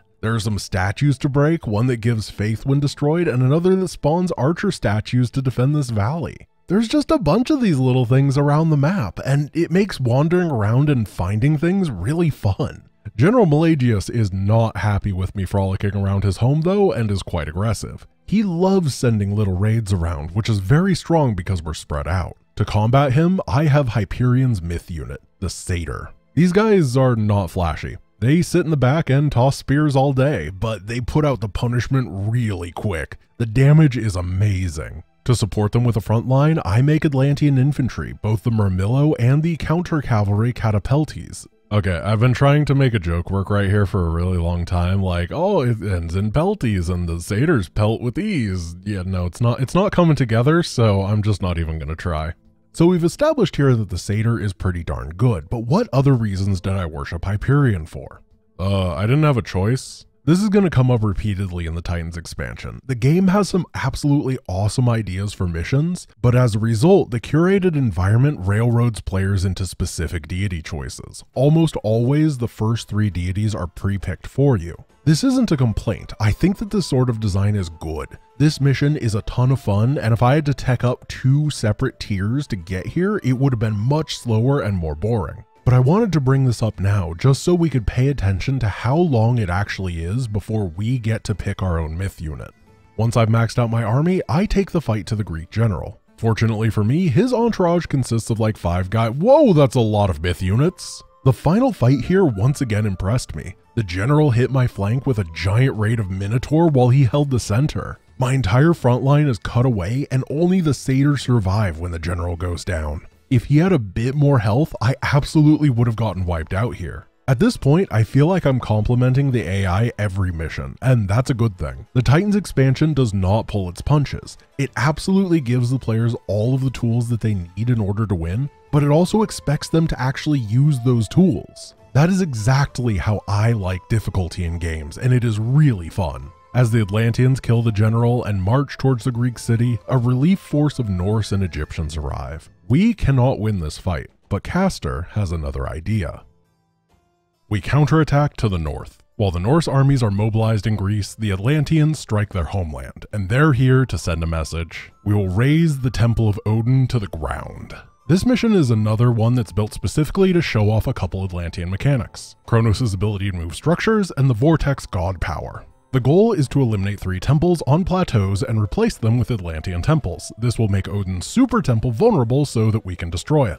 Our main base starts off completely sealed in, so I can be super greedy economically because I'm so the Norse force uses the forest firepower to bust a way into my base and starts attacking really quickly. This is the type of stuff that I was talking about before with the forest firepower. It's so cool. The game legitimately caught me off guard here with some really clever power use. No other RTS has the sheer potential for awesome map designs because of the god power mechanic, and I love to see it used well. As the raids keep coming and they don't stop coming, I realize I'm gonna need a strong frontline to hold things off, so I start making Prometheans. They're fairly generic melee fighters with decent bulk and split into 2 when they're killed, basically doubling their durability. Behind them, I put Charioballista, an expensive anti-infantry unit that looks a lot like a siege weapon, but in reality just puts down the pain in an area.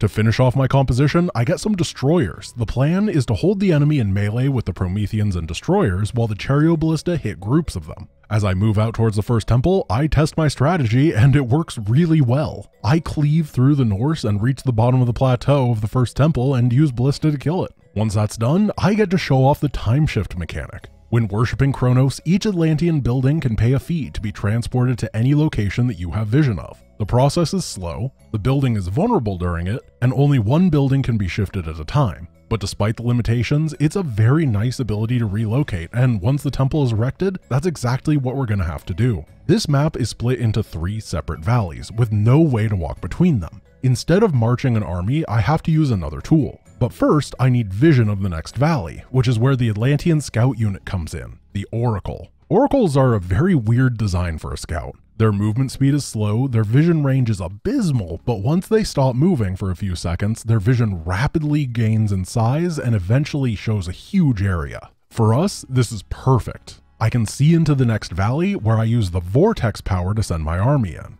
Vortex is a bit insane. You click a location and every army unit you own gets teleported to that location. It's normally a 4th tier god power with 3 charges, but we start with 4 uses of it here. It isn't as flashy as other 4th tier powers like Meteor, but it's incredibly powerful. Oh, and my other ability that I have is Deconstruction. It deconstructs a building. Once my army is teleported in and secures the area, I timeshift my production structures over to reinforce and push towards the second temple. Once again, the enemy defenses are pretty decent, but having an entire valley to myself where my workers cannot be harassed means I can outproduce the enemy and break through, claiming the second temple for myself. The final objective is significantly easier. My army marches near it, gets vision, and vortexes right on top of it. I blow it away in seconds, making Odin vulnerable. With the prime temple exposed, Caster goes full bad manner mode and provides us with an epic version of the deconstruction power that takes the temple apart board by board, sealing our victory against the Norse. Meanwhile, in Egypt, Amon-Ra is met by the demigod Arkantos, who warns her of an impending Atlantean assault while her armies are away. Our job as Atlanteans are to steal 4 Egyptian relics and return them to the Temple of Kronos. Each provides the use of a god power when returned. We start in the middle and are surrounded. To fight the Egyptians, I want to use one of the more interesting Atlantean myth units, the Automaton. They're melee units that aren't fantastic at fighting for their price and have no combat abilities. But once combat ends, they can automatically repair each other and even rebuild slain automatons. This means that they work fantastically as a frontline tank, constantly rebuilding their numbers after each fight, but are risky. If you lose them all in a fight, you basically spent all of your faith on a do-nothing unit. From a technical perspective, this mission isn't anything we haven't seen before. Each time one of the relics is claimed, it gives a god power, which is bronze, minions, tornado, and earthquake, and they can be approached in any order, which is nice. So instead of going into detail here, I'm going to gloss over things a little bit and instead talk about sound and music. Because I've wanted to do this for hours now and I just haven't had the chance. This might be a bit of a contentious opinion, but I personally feel that good sound design and good music are more important than quality graphics in games. Listen, before you go into the YouTube comments, just chillax a bit. Graphics do matter, obviously. But while graphics age over time, audio design is timeless. And Age of Mythology's audio design is fantastic. It's fairly normal in RTS that a unit gives a response when it's ordered to do something. Commander, go, go, go. Rock and roll. Go, go, go. Give me something to shoot. In Age of Mythology, each faction's responses are all in their respective languages. Πρόσεχε, έστω. Ναι. Πρόσταγμα, βούλομαι. Βούλομαι. Είναι γυρεκ, ακ. Ιer. Είναι γυρεκ, ακ. And which? Tayo. In which you refer? Hver þar? Satt. Hver þar? Grjótsveinn. Skipan, já. Hver þar? Já. Herr Joes, schlost. Herr Joes, most intem. I don't know why, but this is a lot more memorable than them all being in English. A funny piece of trivia from Ghostcrawler's time working on this game is that because it was made back in the early 2000s, there wasn't a whole lot of reliable information on the internet about non-English languages, particularly ancient ones. So they kind of just cobbled stuff together and tried to make it sound nice. Nobody actually speaks ancient Egyptian or ancient Greek in this game. They just speak a 2002 Tech Bros interpretation of modern Egyptian or Greek. And yet, it sounds good and it adds a lot of character to the game. The fact that it never dawned on them to go to a nearby library or university and ask for help is also just hilarious to me. Because if they did, then maybe they could have pronounced Pet Sobek. The game's music is phenomenal as well. I'm going to crank it up a bit as we talk about the rest of the mission.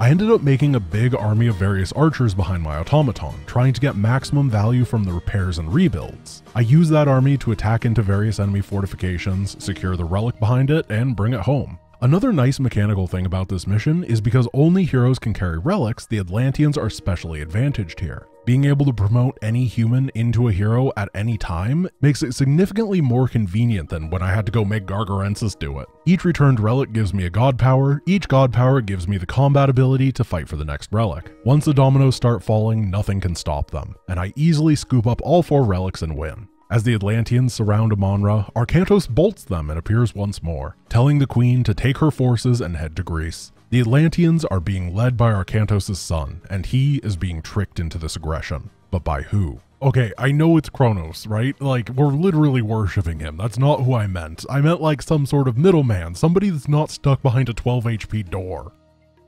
Castor returns from the Norse lands, and Krios informs him that the raids in Egypt have been successful. The factions are recalling their forces, leaving the Greeks vulnerable. Additionally, Krios has found another of Oranos' passages, and it may lead to a flanking position against the Greeks. Castor leads his men through, and the passage does not lead behind the enemy. This is Mount Olympus, and there is no turning back. This mission is one of the single most memorable RTS missions I have ever played. It is fantastic, and I love it. I'm generally not a big fan of no-build missions. They just don't get me going. But invading Mount Olympus? Sign me up. The mountain is covered in temples, each with a statue in front. Bring any unit to the temple and it will metamorph into the myth unit represented by the statue. Occasionally, reinforcements will be sent through the sky passage so we can buff up our unit count and get the composition that we want. Initially, we only have access to the Cyclops and the Valkyrie, but as we progress further, we get more options. There are also these mini temples. Each one gives the use of a god power when destroyed, and some of these god powers are very clever.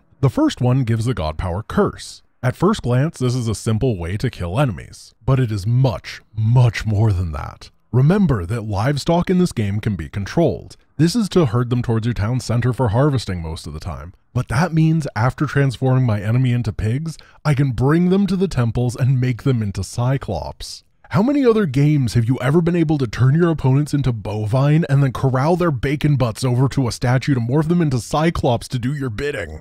It has to be less than 4. With this giant army, we then get to stomp around, finding an enemy base and a temple to transform into hydras. We also grab another gazebo, this one with the Ancestors power, which spawns a bunch of very short duration mummies, which then get turned into manticores. After gobbling up another enemy base, I found the God Power Pagoda and hi Chiron, I didn't know you were here, but I do know that you're supposed to be dead, so I'll fix that for you. By clicking my entire army on Chiron, I accidentally transform everybody into manticores, so I just decide that's how it is now. We're spiky boys and we're loving it. The mission really doesn't have a ton of strategy. It's just running around and having fun with an enormous myth unit army of your choosing, and that's exactly why it's fun. We get this absurd army that's impossible in any other game format. Triple the size of anything else you would ever get, and made completely out of myth units.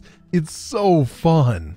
The final enemy defense sends out heroes like Hercules, Achilles, and Jason, but that is not my problem, and my million quills tear through them. As we lay siege to the enemy, the walls fall, and for the first time ever, a mortal sets foot on the summit of the mythical mountain. The temple to Zeus is destroyed, and they escape through the passage. Castor laid siege to the gods, and he beat them. Man, that mission is fun.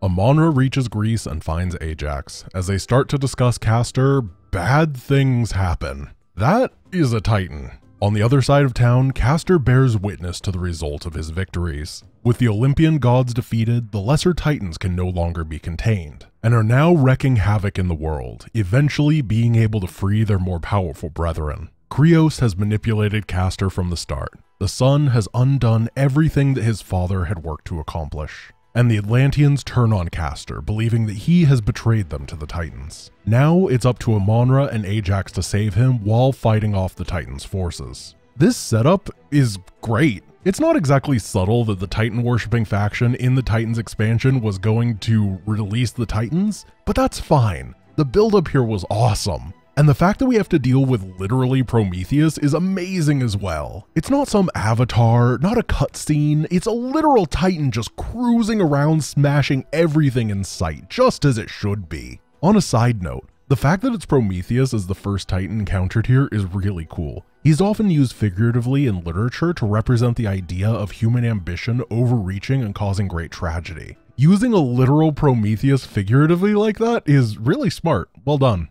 Unfortunately, while the theming and symbolism of this mission are awesome and on point, the mission itself is rather underwhelming. Difficulty in games is tough. RTS in particular is famously difficult to balance. Being able to predict the infinite variations of strategies the player can do just can't be done. But one surefire method to make it a bit easier to manage is to make sure that attack waves send well-balanced compositions of forces so they can't be hard countered. This mission sends exactly one type of unit. Prometheans. As I said before, Prometheans are not bad. They have decent stats and split into 2 when they die, but they're melee myth units at heart. They don't do anything special. This would be bad enough if we were playing as Atlantis, where human units can be converted into heroes, but we're playing as Amonra's Egypt. and the Priest has a 9 times damage modifier against myth units and the range of a cruise missile. If that wasn't enough, I start with the Son of Osiris, whose 5 times damage modifier against myth units means he hits for 300 and strikes 4 targets at a time.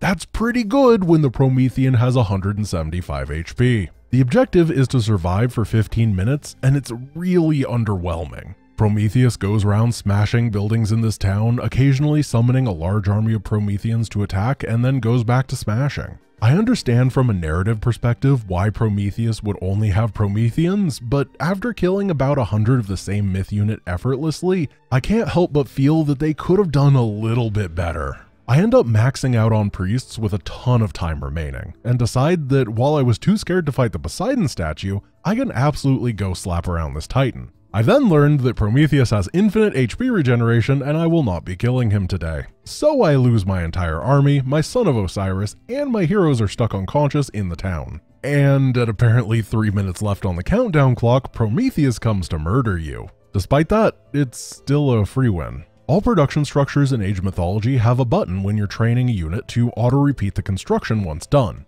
meaning that if, for example, you have a priest building and you press it, it will try to build priests forever. This is a simple little addition that makes macro a lot easier to get into, which I think is great for newer players. I've actually been using this for like 12 missions trying to find a place that I could talk about it, but I keep getting distracted by other things, so we're doing it here. Which is actually great because this is a wonderful place to show it off. Prometheus comes to smash me and is immortal, but I have so much freaking money that the auto-build temples rallying priests straight into the Titan's foot is more than enough to hold him off for the remaining minutes. Once time is up, I get a quest to send 3 rock transports to Castor, which I build, send over, and rescue the lad. Once everybody is safely together, Arcantos appears, warning the heroes that Prometheus is not the only Titan. The Norseland and Egypt are under siege as well. Amonra decides that we are to save Egypt first, and off we go. This mission is not bad, but the Promethean attacks are far too repetitive and the lack of variety is incredibly uninteresting. There are a few easy fixes that could have really improved this mission. Priests only cost gold, so not having access to 5 gold mines early would really force a bit of variety on the player's part. Having a mix of Prometheans with units that are good against priests also would have been an option. The linear gameplay is also reinforced with a lack of relics or anything else worth exploring for on the map. The mission really just disappoints in quite a few avenues. It's a darn shame. This great buildup was let down by the gameplay, which is very rare in Age of Mythology. And the fact that it happened here, right as the action starts to rise, makes it sting twice as much. As the Atlantean and Egyptian forces reach the Temple of Osiris, it is destroyed by Cerberus, the next Titan that we must fell. But the Egyptians have their secret weapon, the Guardian. It must be reawakened if we want to put stop to the 3-headed beast. We must defend the Son of Osiris as he channels his energies into the Guardian, or we have no chance to defeat the Titan. To start the mission off, we once again are playing as the Egyptians, but this time things are different. The mission objective is a bit more nuanced than most. In the middle of the map stands the dormant Guardian. The Son of Osiris can be tasked with reawakening him, slowly restoring his hit points over about 20 minutes. But the enemy is relentlessly aggressive, sending a huge number of myth units and human units around the map constantly. Which should be fine, we just build more priests, right? Nope, we have no gold mines, and priests are something we cannot afford. But there is an answer. There are a number of camel caravans around the map. If we can find them, we can trade with our ally in the bottom right for a steady source of gold. This does not help me with the early aggression though. I need to use a combination of walls to control enemy movement, whatever human units I can afford, and occasionally pulling the Son of Osiris off of his job to help out. But the more he's pulled off, the slower the mission is. There's a balance to strike depending on how well you're doing. I also find myself building scorpion men as my myth unit. I said that they're fairly unimpressive before, but they only cost wood, making them really accessible here. Isn't it cool how mission and map design can take a unit that's like pretty average at best and turn it into actually something really accessible and good? I love this kind of stuff. As I struggle to fight off the constant enemy attacks from all sides, scout out the map for camels, rebuild walls that have been knocked down, and build an economy and army, the enemy starts sending hero oracles to grab relics around the map and take them home. That's a really neat mechanic. In Age of Mythology multiplayer, relics are a free-for-all. Whoever grabs them gets the bonus. And this is just something that isn't done in any other part of the campaign. a really cool, unique aspect. As I struggle to fight off the constant enemy attacks from all sides, scout around the map for camels, rebuild walls that have been knocked down, build an economy and army, and contest the enemy heroes around the map that are trying to steal my relics, they then start sending rocks into my main base to drop raiding parties of enemy units. This is also a really cool mechanic. Attacks barely ever come from non-standard directions, they almost always just walk towards your base. I really appreciate this sort of thing being added in. So as I struggle to fight off the constant enemy attacks from all sides, okay, I'm gonna be real here. This mission is hard. It's too damn hard. The game flip-flops between one of the easiest missions and arguably its hardest in rapid succession, and it's too much. Which is a darn shame because the theories behind this mission are fantastic. The gold limiting making these myth unit attacks significantly more interesting and causing me to think about using the Son of Osiris, which is a cost-benefit analysis, awesome. Encouraging exploration of the map via camels and relics is fantastic. You could even do some clever stuff like following enemy heroes around to see where the relics are and then killing them when they grab them. There's a whole lot of space for interest there. The camel trade route being open and requiring fortification is cool too. These camels can't be replaced, so they're vital to keep alive. And it's good to have missions where you have to make sure all of your borders are fortified, the enemy is attacking from everywhere, nowhere is safe. But adding all of this together, it's so much stuff. Each of these mechanics could have been a core of a really solid mission, and instead they decided to toss every single idea into a Vitamix and this absurdly overwhelming slog came out. Oh, and did I mention the mission is timed? After about 24 minutes, Cerberus comes to attack. Doesn't matter if you're ready or not. And despite all of that stuff, here is the weirdest thing of them all. I freaking loved this mission. At my heart, I'm an RTS challenge runner. I beat StarCraft 2 and Warcraft 3 without losing a unit. I personally designed Nightmare difficulty for all 3 StarCraft 2 campaigns. So when I got to the point that I'd held everything off, secured my borders, saved the caravans, gotten the relics, defended the drops, gotten a fantastic economy, and built a giant army of chariot archers, camel riders, and scorpion men, I was thrilled that I then had to throw my army into the clutches of the enemy Titan and try to hold it off while also dealing with its massive escort of soldiers, barely managing to reawaken the Guardian, who could then engage freaking Cerberus as my other forces finished everyone else off. It was epic, but that doesn't make it a good design. I am not the average player, and these campaigns should never be built with someone like me in mind. So I'm in this weird limbo where I had a fantastic time. I loved every minute of this mission. I would go as far to say as this being my favorite mission in the game. It's the RTS equivalent of a triathlon. You need to be fast, agile, and powerful constantly for 20 minutes. And if you fail in any aspect at any moment, you die. These last 2 missions are polar opposites. The first came with monotype Promethean armies attacking from one of 2 angles, with masses of gold giving way to hard counters, no reason to explore the map, being able to lose maxed out armies without it mattering, and an underwhelming final fight with an unkillable enemy. And right after it comes a hugely diverse selection of enemies, strict resource starving, multiple facets of exploration required while constantly being raided from every angle. The camel caravans and Son of Osiris can't die or you're done for. And an epic, cinematic, climactic final fight. One mission that goes too far and another that doesn't go far enough. I would say that of the 44 missions in the game, a good 40 of them are well tuned. And I find it really fascinating that the alpha and omega of difficulty ended up being right next to each other and have so many comparisons to draw. It's a fantastic look into both over and under designing missions. I think that in a perfect world, neither of these missions would be in their current state in the final game. But because they have so much to teach and are so interesting, I'm actually kind of glad that they are. As we make our way back to the Norselands, Ajax says what everybody is thinking. I wish we could have brought that Guardian with us. I don't think we need the Guardian. This Titan looks much weaker. This is not a Titan. That's right. The Titan is over there. We meet the giant king Volstagg, who we join forces with to defeat the Titan Ymir, progenitor of the giants. As we build up, Ymir and his forces start crushing their way through an allied base. Once destroyed, they set up camp and the Titan continues his onslaught. We must survive for 25 minutes for Falstag to call upon the Needhog to aid us, but there's a catch. The 6 allied bases between Ymir and us can only survive for about 19 minutes on their own. We have to slow down the enemy or we will die before the Needhog arrives. The only way we can delay Ymir is by using the giant's frozen breath ability on the Titan to stun it, and only King Falstag's breath is strong enough to do the job. As soon as I got into this mission, I started thinking, wait, isn't Falstag the guy who Skuld tricked us into carrying the banner of and made all the Norsemen mad at us? Why is he on our side now?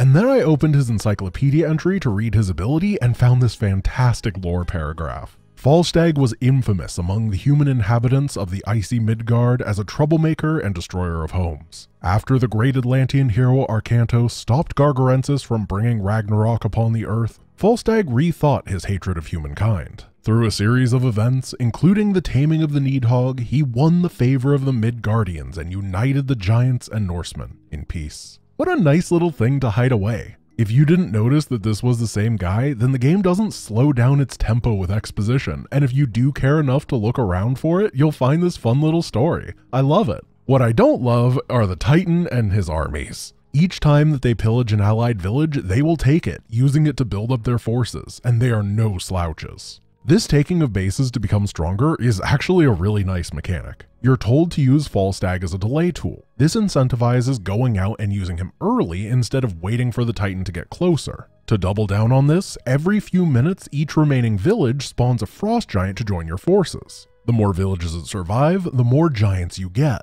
Both of these are fantastic mechanics. Neither of them take the time to say, oh no, for each village we lose, things get worse, but instead intrinsically teach the player that protecting as many villages as possible is good. It doesn't require clunky exposition. As I use Falstag's breath to delay Ymir's assault, the enemy aggression against me starts ramping up, and I need an army. The Frost Giants are fantastic frontline disablers, and because the flavor text earlier on talked about Norsemen and giant unity, I thought I'd make some of each. I grab Hairseers for additional favor production and get some beefy mountain giants. And while I was exploring earlier on, I found a relic, Gaia's Book of Knowledge, which makes my infantry deal extra damage to titans. So I decide that infantry are the way to go. But I already have a bunch of melee, so I decide to grab some throwing axemen, who, if you remember, are considered ranged infantry. I'm gonna be honest, when I said earlier in the Norse campaign that throwing axemen being infantry did basically nothing, I was not expecting this.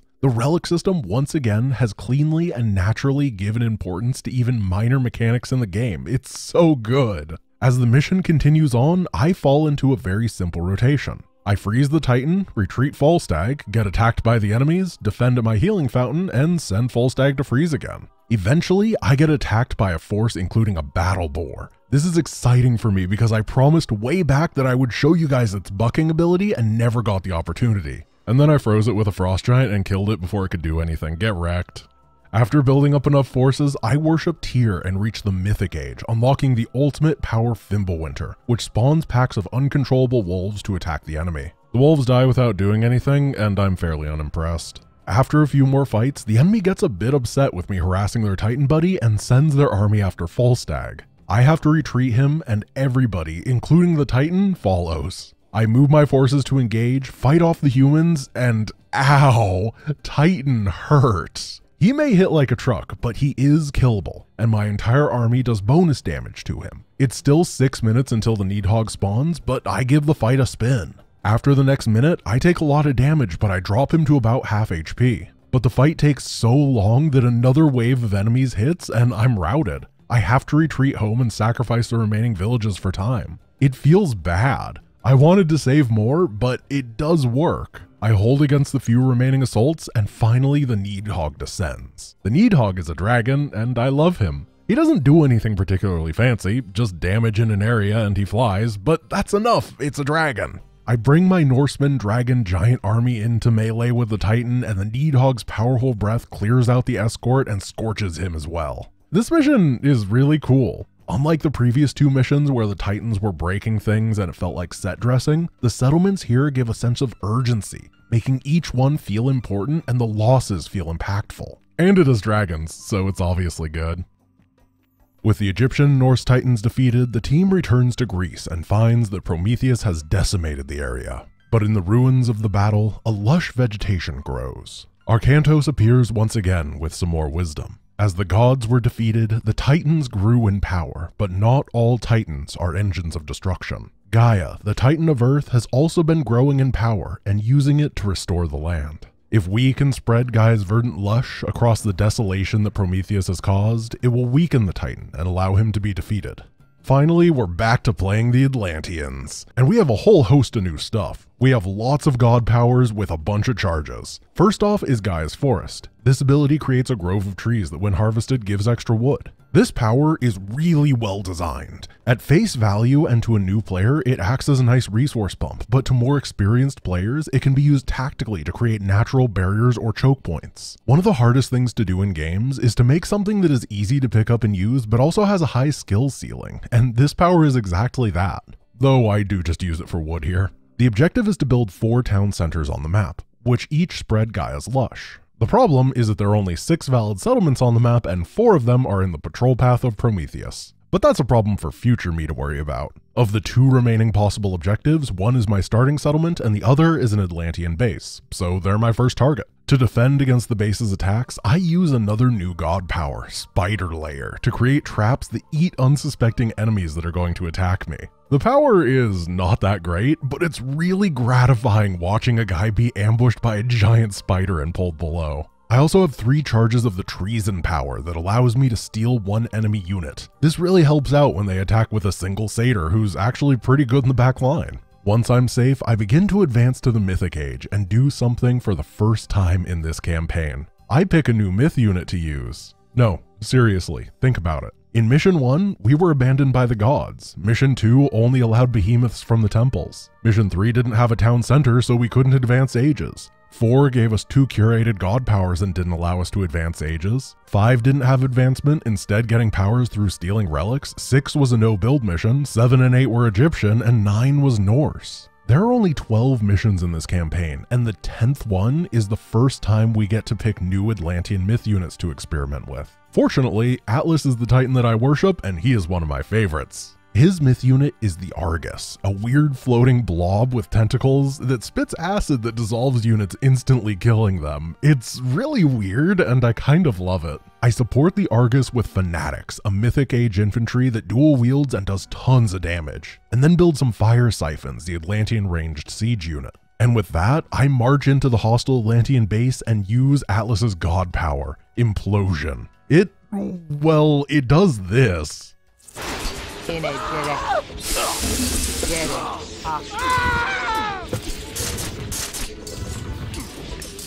In a direct. Lopos? In a direct. In a direct. In way.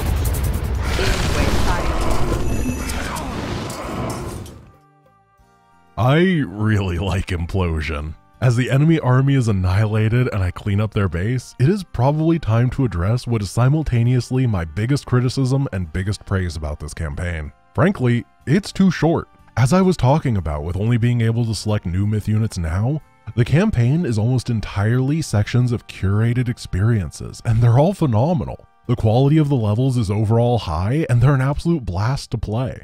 But this mission design alone does not give the full breadth of experience. Without a decent number of open-ended missions where the player can approach things the way they want, they don't get to see everything that Atlantis has to offer. I talked about every non-naval myth unit that the Greeks, Egyptians, and Norse had. But what about the Atlantean Caladria, Stymphalian Bird, Hecagigantus, or Lampades? All of these are cool units and I haven't touched on them a bit. The campaign would really benefit from having a few more missions where we actually got to play with these tools. I would never in my life give up any of the missions that we currently have. I think they're awesome and I love them. I just want more. And in the grand scheme of things, when that is the biggest problem you have with your campaign, you're actually doing pretty well, huh? Anyway, we have a big mud boy to clean up and we need 2 more town centers. Prometheus patrols in a giant donut around the southern half of the map. 4 settlements are there. And the only way to reasonably get these up and running before they're demolished is with multiple villagers constructing at once. I opt to use 8, and while I construct, I start promoting all of my fanatics into heroes for the final showdown. The first town center is finished without a hitch, but as the final one is under construction, I realize I probably should have pulled more villagers as Prometheus is rapidly approaching my location. I have no choice but to engage the Titan early to buy some time. The Argus acid melts Prometheans, stopping their split into tiny boys, allowing me to fight the Titan alone. But that does not stop him from smashing 70 supply of units into the Shadow Realm fairly quickly. During the fight, as things start to look bleak, the Lush finishes healing the land and Prometheus is weakened. I managed to fell the Titan with 8 remaining soldiers. These Titan fights keep getting closer and closer, huh? With the minor Titans defeated, we now need to turn our eyes towards Kronos' servant. Theo is still out there somewhere with an Atlantean army at his fingertips. And then Ajax says what we're all thinking. Not much of a challenge after dealing with Titans. But we have to go kill him, so we return to the settlement that we built up oh so long ago.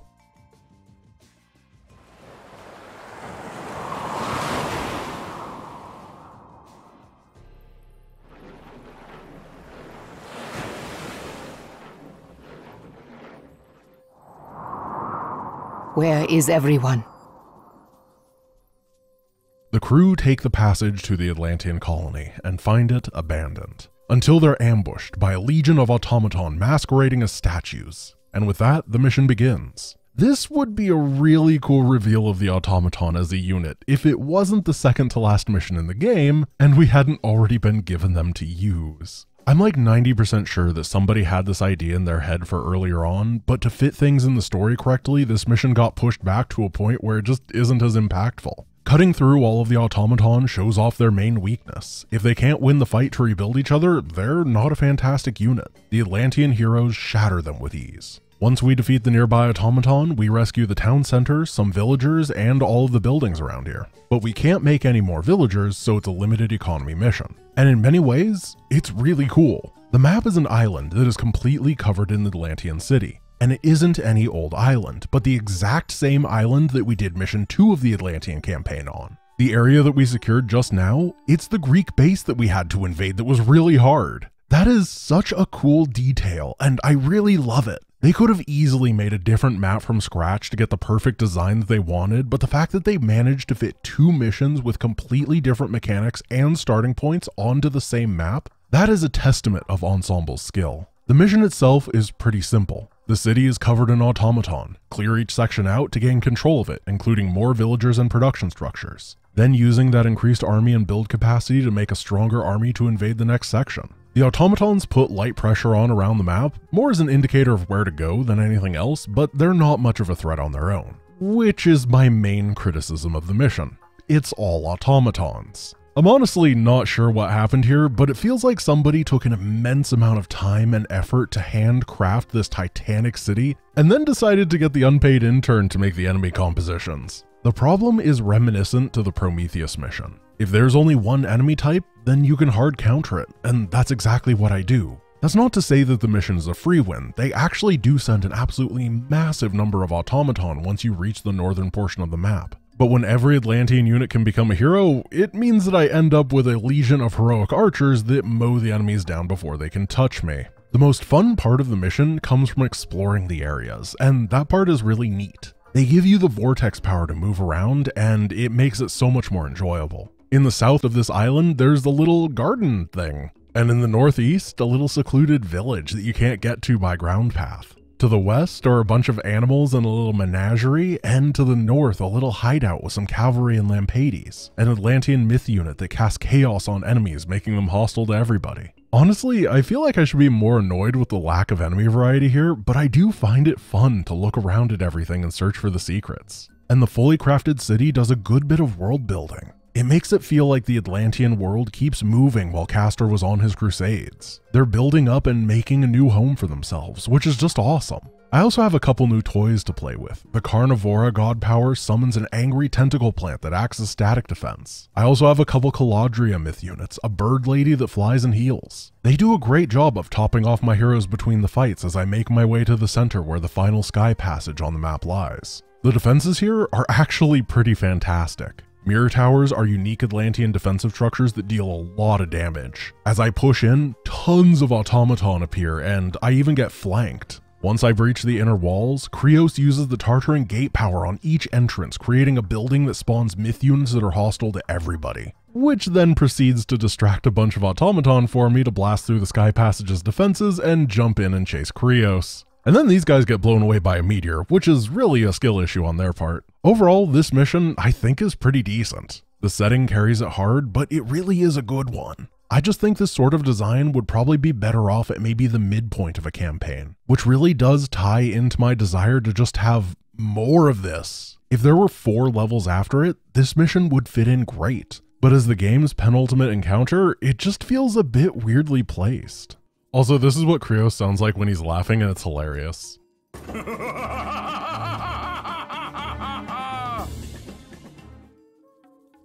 Before we move on to the final mission of this campaign, there are a few things I need to talk about that I couldn't fit anywhere else. First off, I missed a few myth units, mostly Atlantean, and a bunch of naval ones that just didn't come up due to a lack of boat missions. The Hippocampus is Poseidon's special aquatic horse scout. It can't attack, but it's free and it respawns after being killed. The Karchinos is a giant melee crab from Hera who explodes when it dies for whatever reason. The Norse Jormund Elver is a serpent with low durability and a massively damaging ranged attack. The Titan Hyperion's Nereid is a specialist anti-myth unit who has a dolphin, which is cool. Helios's Man-O War shoots frickin' chain lightning because why not? And Oceanus has the Servant, a naval healer. On the ground, Aphrodite's Nemean Lion is fast, bulky, hits hard, and has a roar that damages enemies in an area. The award for best name in the game goes to Helios's Hecka Gigantus, who like to smash. And Thea's god power spawns the Hesperides tree, which can spend 150 gold to summon a Dryad.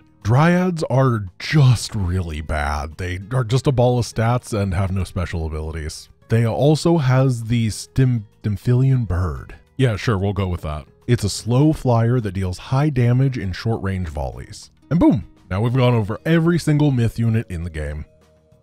The most commonly played game mode in Age Mythology these days is Skirmish mode, and it's pretty great. Skirmish is the traditional lobby that you can select a map, add other players or AI, set teams how you'd like, and then get playing. The maps are procedurally generated with various archetypes, which is standard for the Age of games. And the best part is that this game does not pull any punches. Every single super-powered broken death power and unit that I've showcased here is perfectly legal. And while this might be completely busted in 1 vs 1, and some deities are considered meme tier as a result, the game is often played in teams or free-for-alls, which does a great job of letting people have their superpowers, but avoiding having a single good earthquake end the game. All in all, Skirmish mode is a ton of fun, and one of the main reasons this game has so much longevity.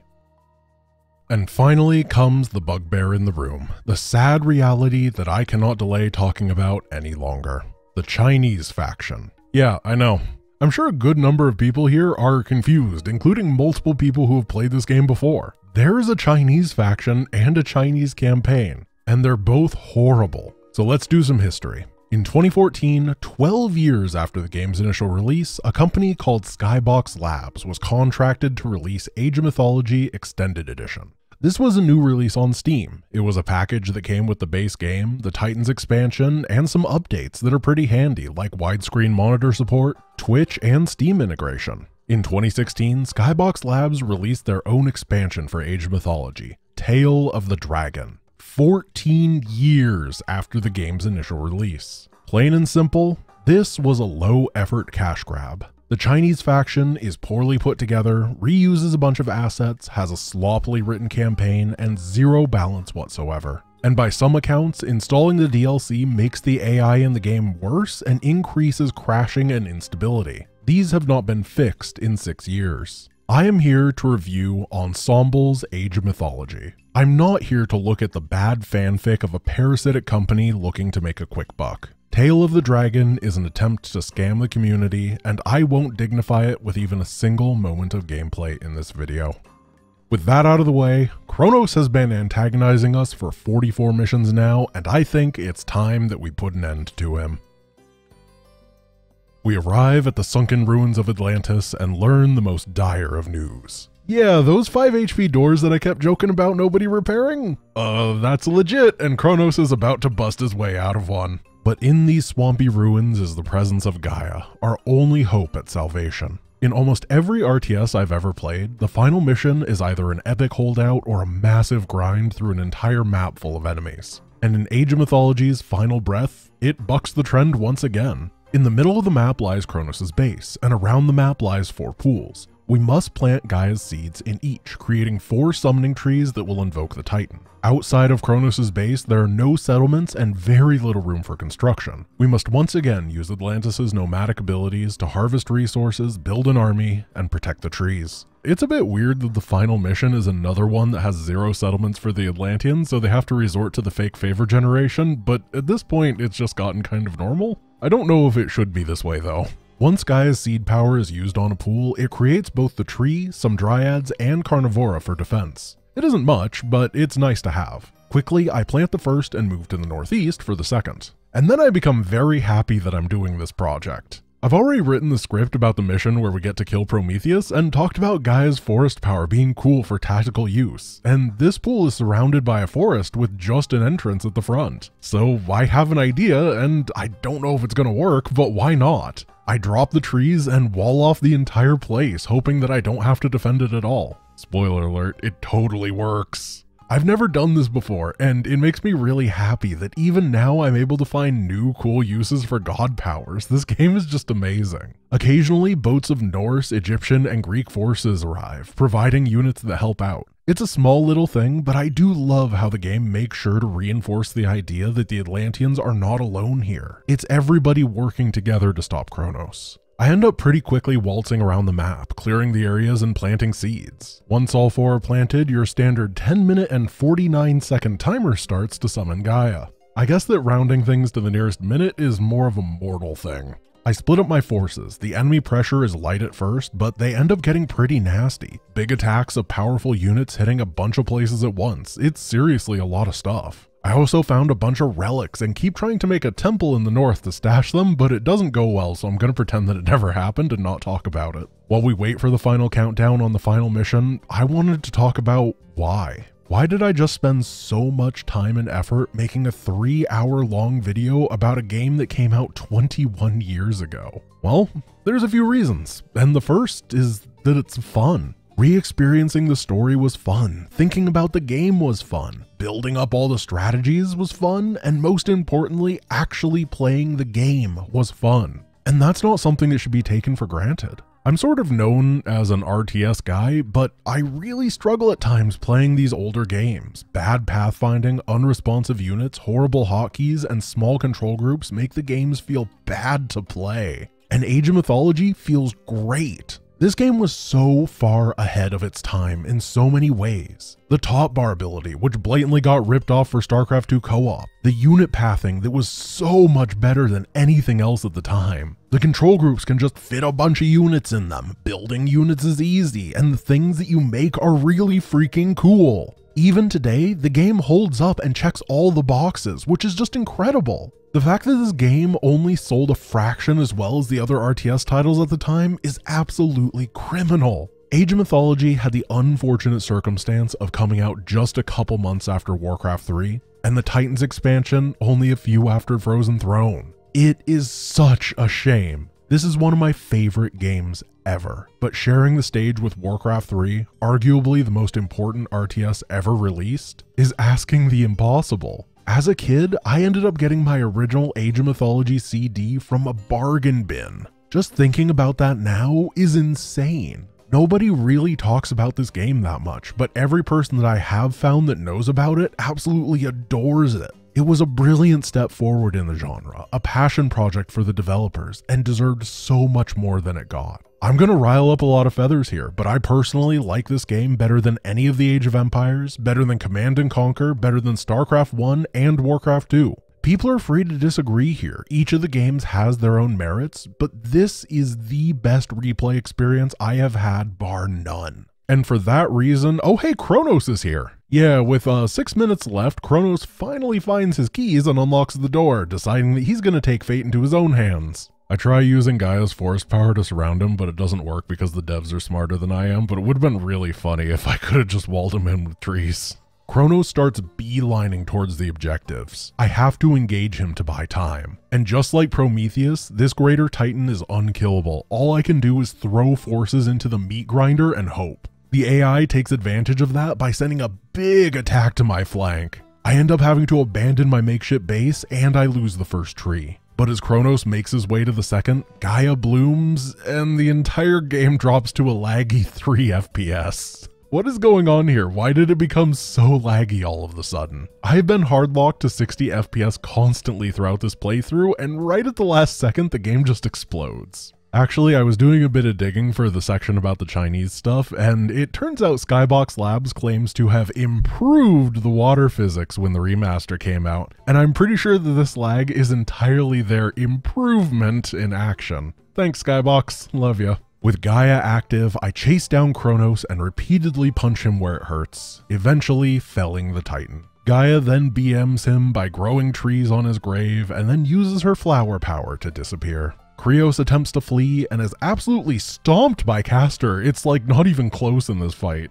And finally, Arcantos appears. Atlantis is without a leader, so the demigod appoints Castor to guide the Atlanteans as they rebuild. And this is where we learn the most important lesson of all. There are no punishments for war crimes as long as your father is famous.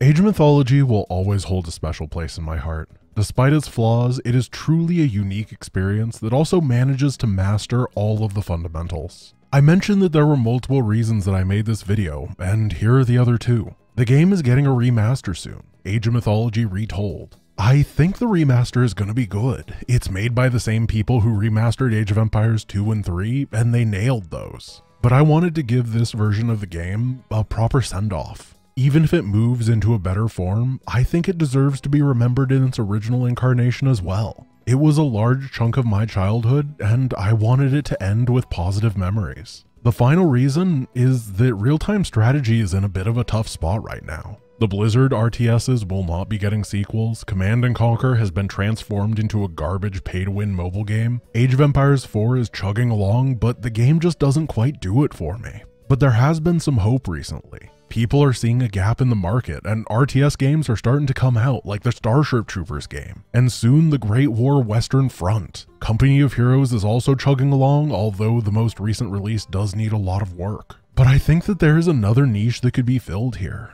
Another Age of Mythology. Not necessarily direct sequel like Age of Mythology 2, but a game with the same overarching ideas. It's not like Ensemble has a trademark on mythological creatures or something. One of the hardest things to do when working in a fantasy setting is having the team come up with a host of exciting and dynamic units, but the Age of Mythology is so perfect for that. Instead of a small team brainstorming ideas for months, you get to utilize the cumulative creativity of the entire human race. Ideas built up for thousands of years by billions of people. The possibilities are endless. Imagine legions of Japanese samurai fighting alongside Kitsune against Aztec high priests who sacrificed their own units in order to channel the power of Quetzalcoatl. Imagine flanking your enemies with a cavalry raid of Dullahan, the Headless Horseman, fearing his enemies with his own decapitated head while slashing them with a severed spine whip. It doesn't even have to be old mythos. Imagine a faction that's an ancient cult devoted to the Lovecraftian horrors like Cthulhu. For most developers right now, I don't think the answer is to aim to make the next esport RTS. It's going to be tough if you make a game that's perfectly balanced on the idea that you need to play at 400 actions per minute or you instantly die. What I think there's a lot more room for is to see realized the absolutely incredible and insane ideas that humanity has come up with. To see them in their most extreme and awe-inspiring and stupid.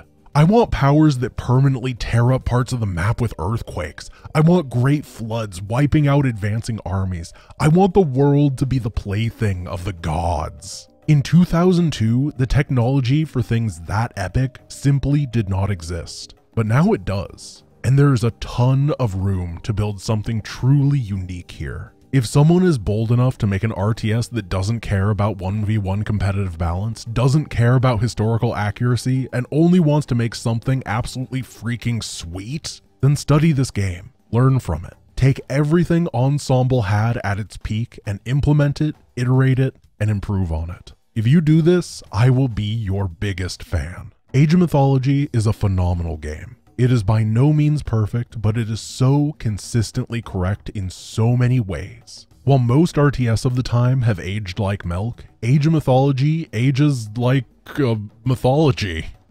I wanted to say thank you for watching this video. I know that only a small fraction of people will make it through to the end here, but I do hope you enjoyed it. I took a big risk making this. If it bombs, then I spent almost 4 months working on a dud. But I do hope that it's been a fun ride. I want to specifically thank my editor Finlay for putting up with my selfish desire to make this, and also wanted to thank my patrons who can be seen on screen. Once again, thank you for watching. I hope you have a wonderful rest of your day, and I will talk to you soon. Peace.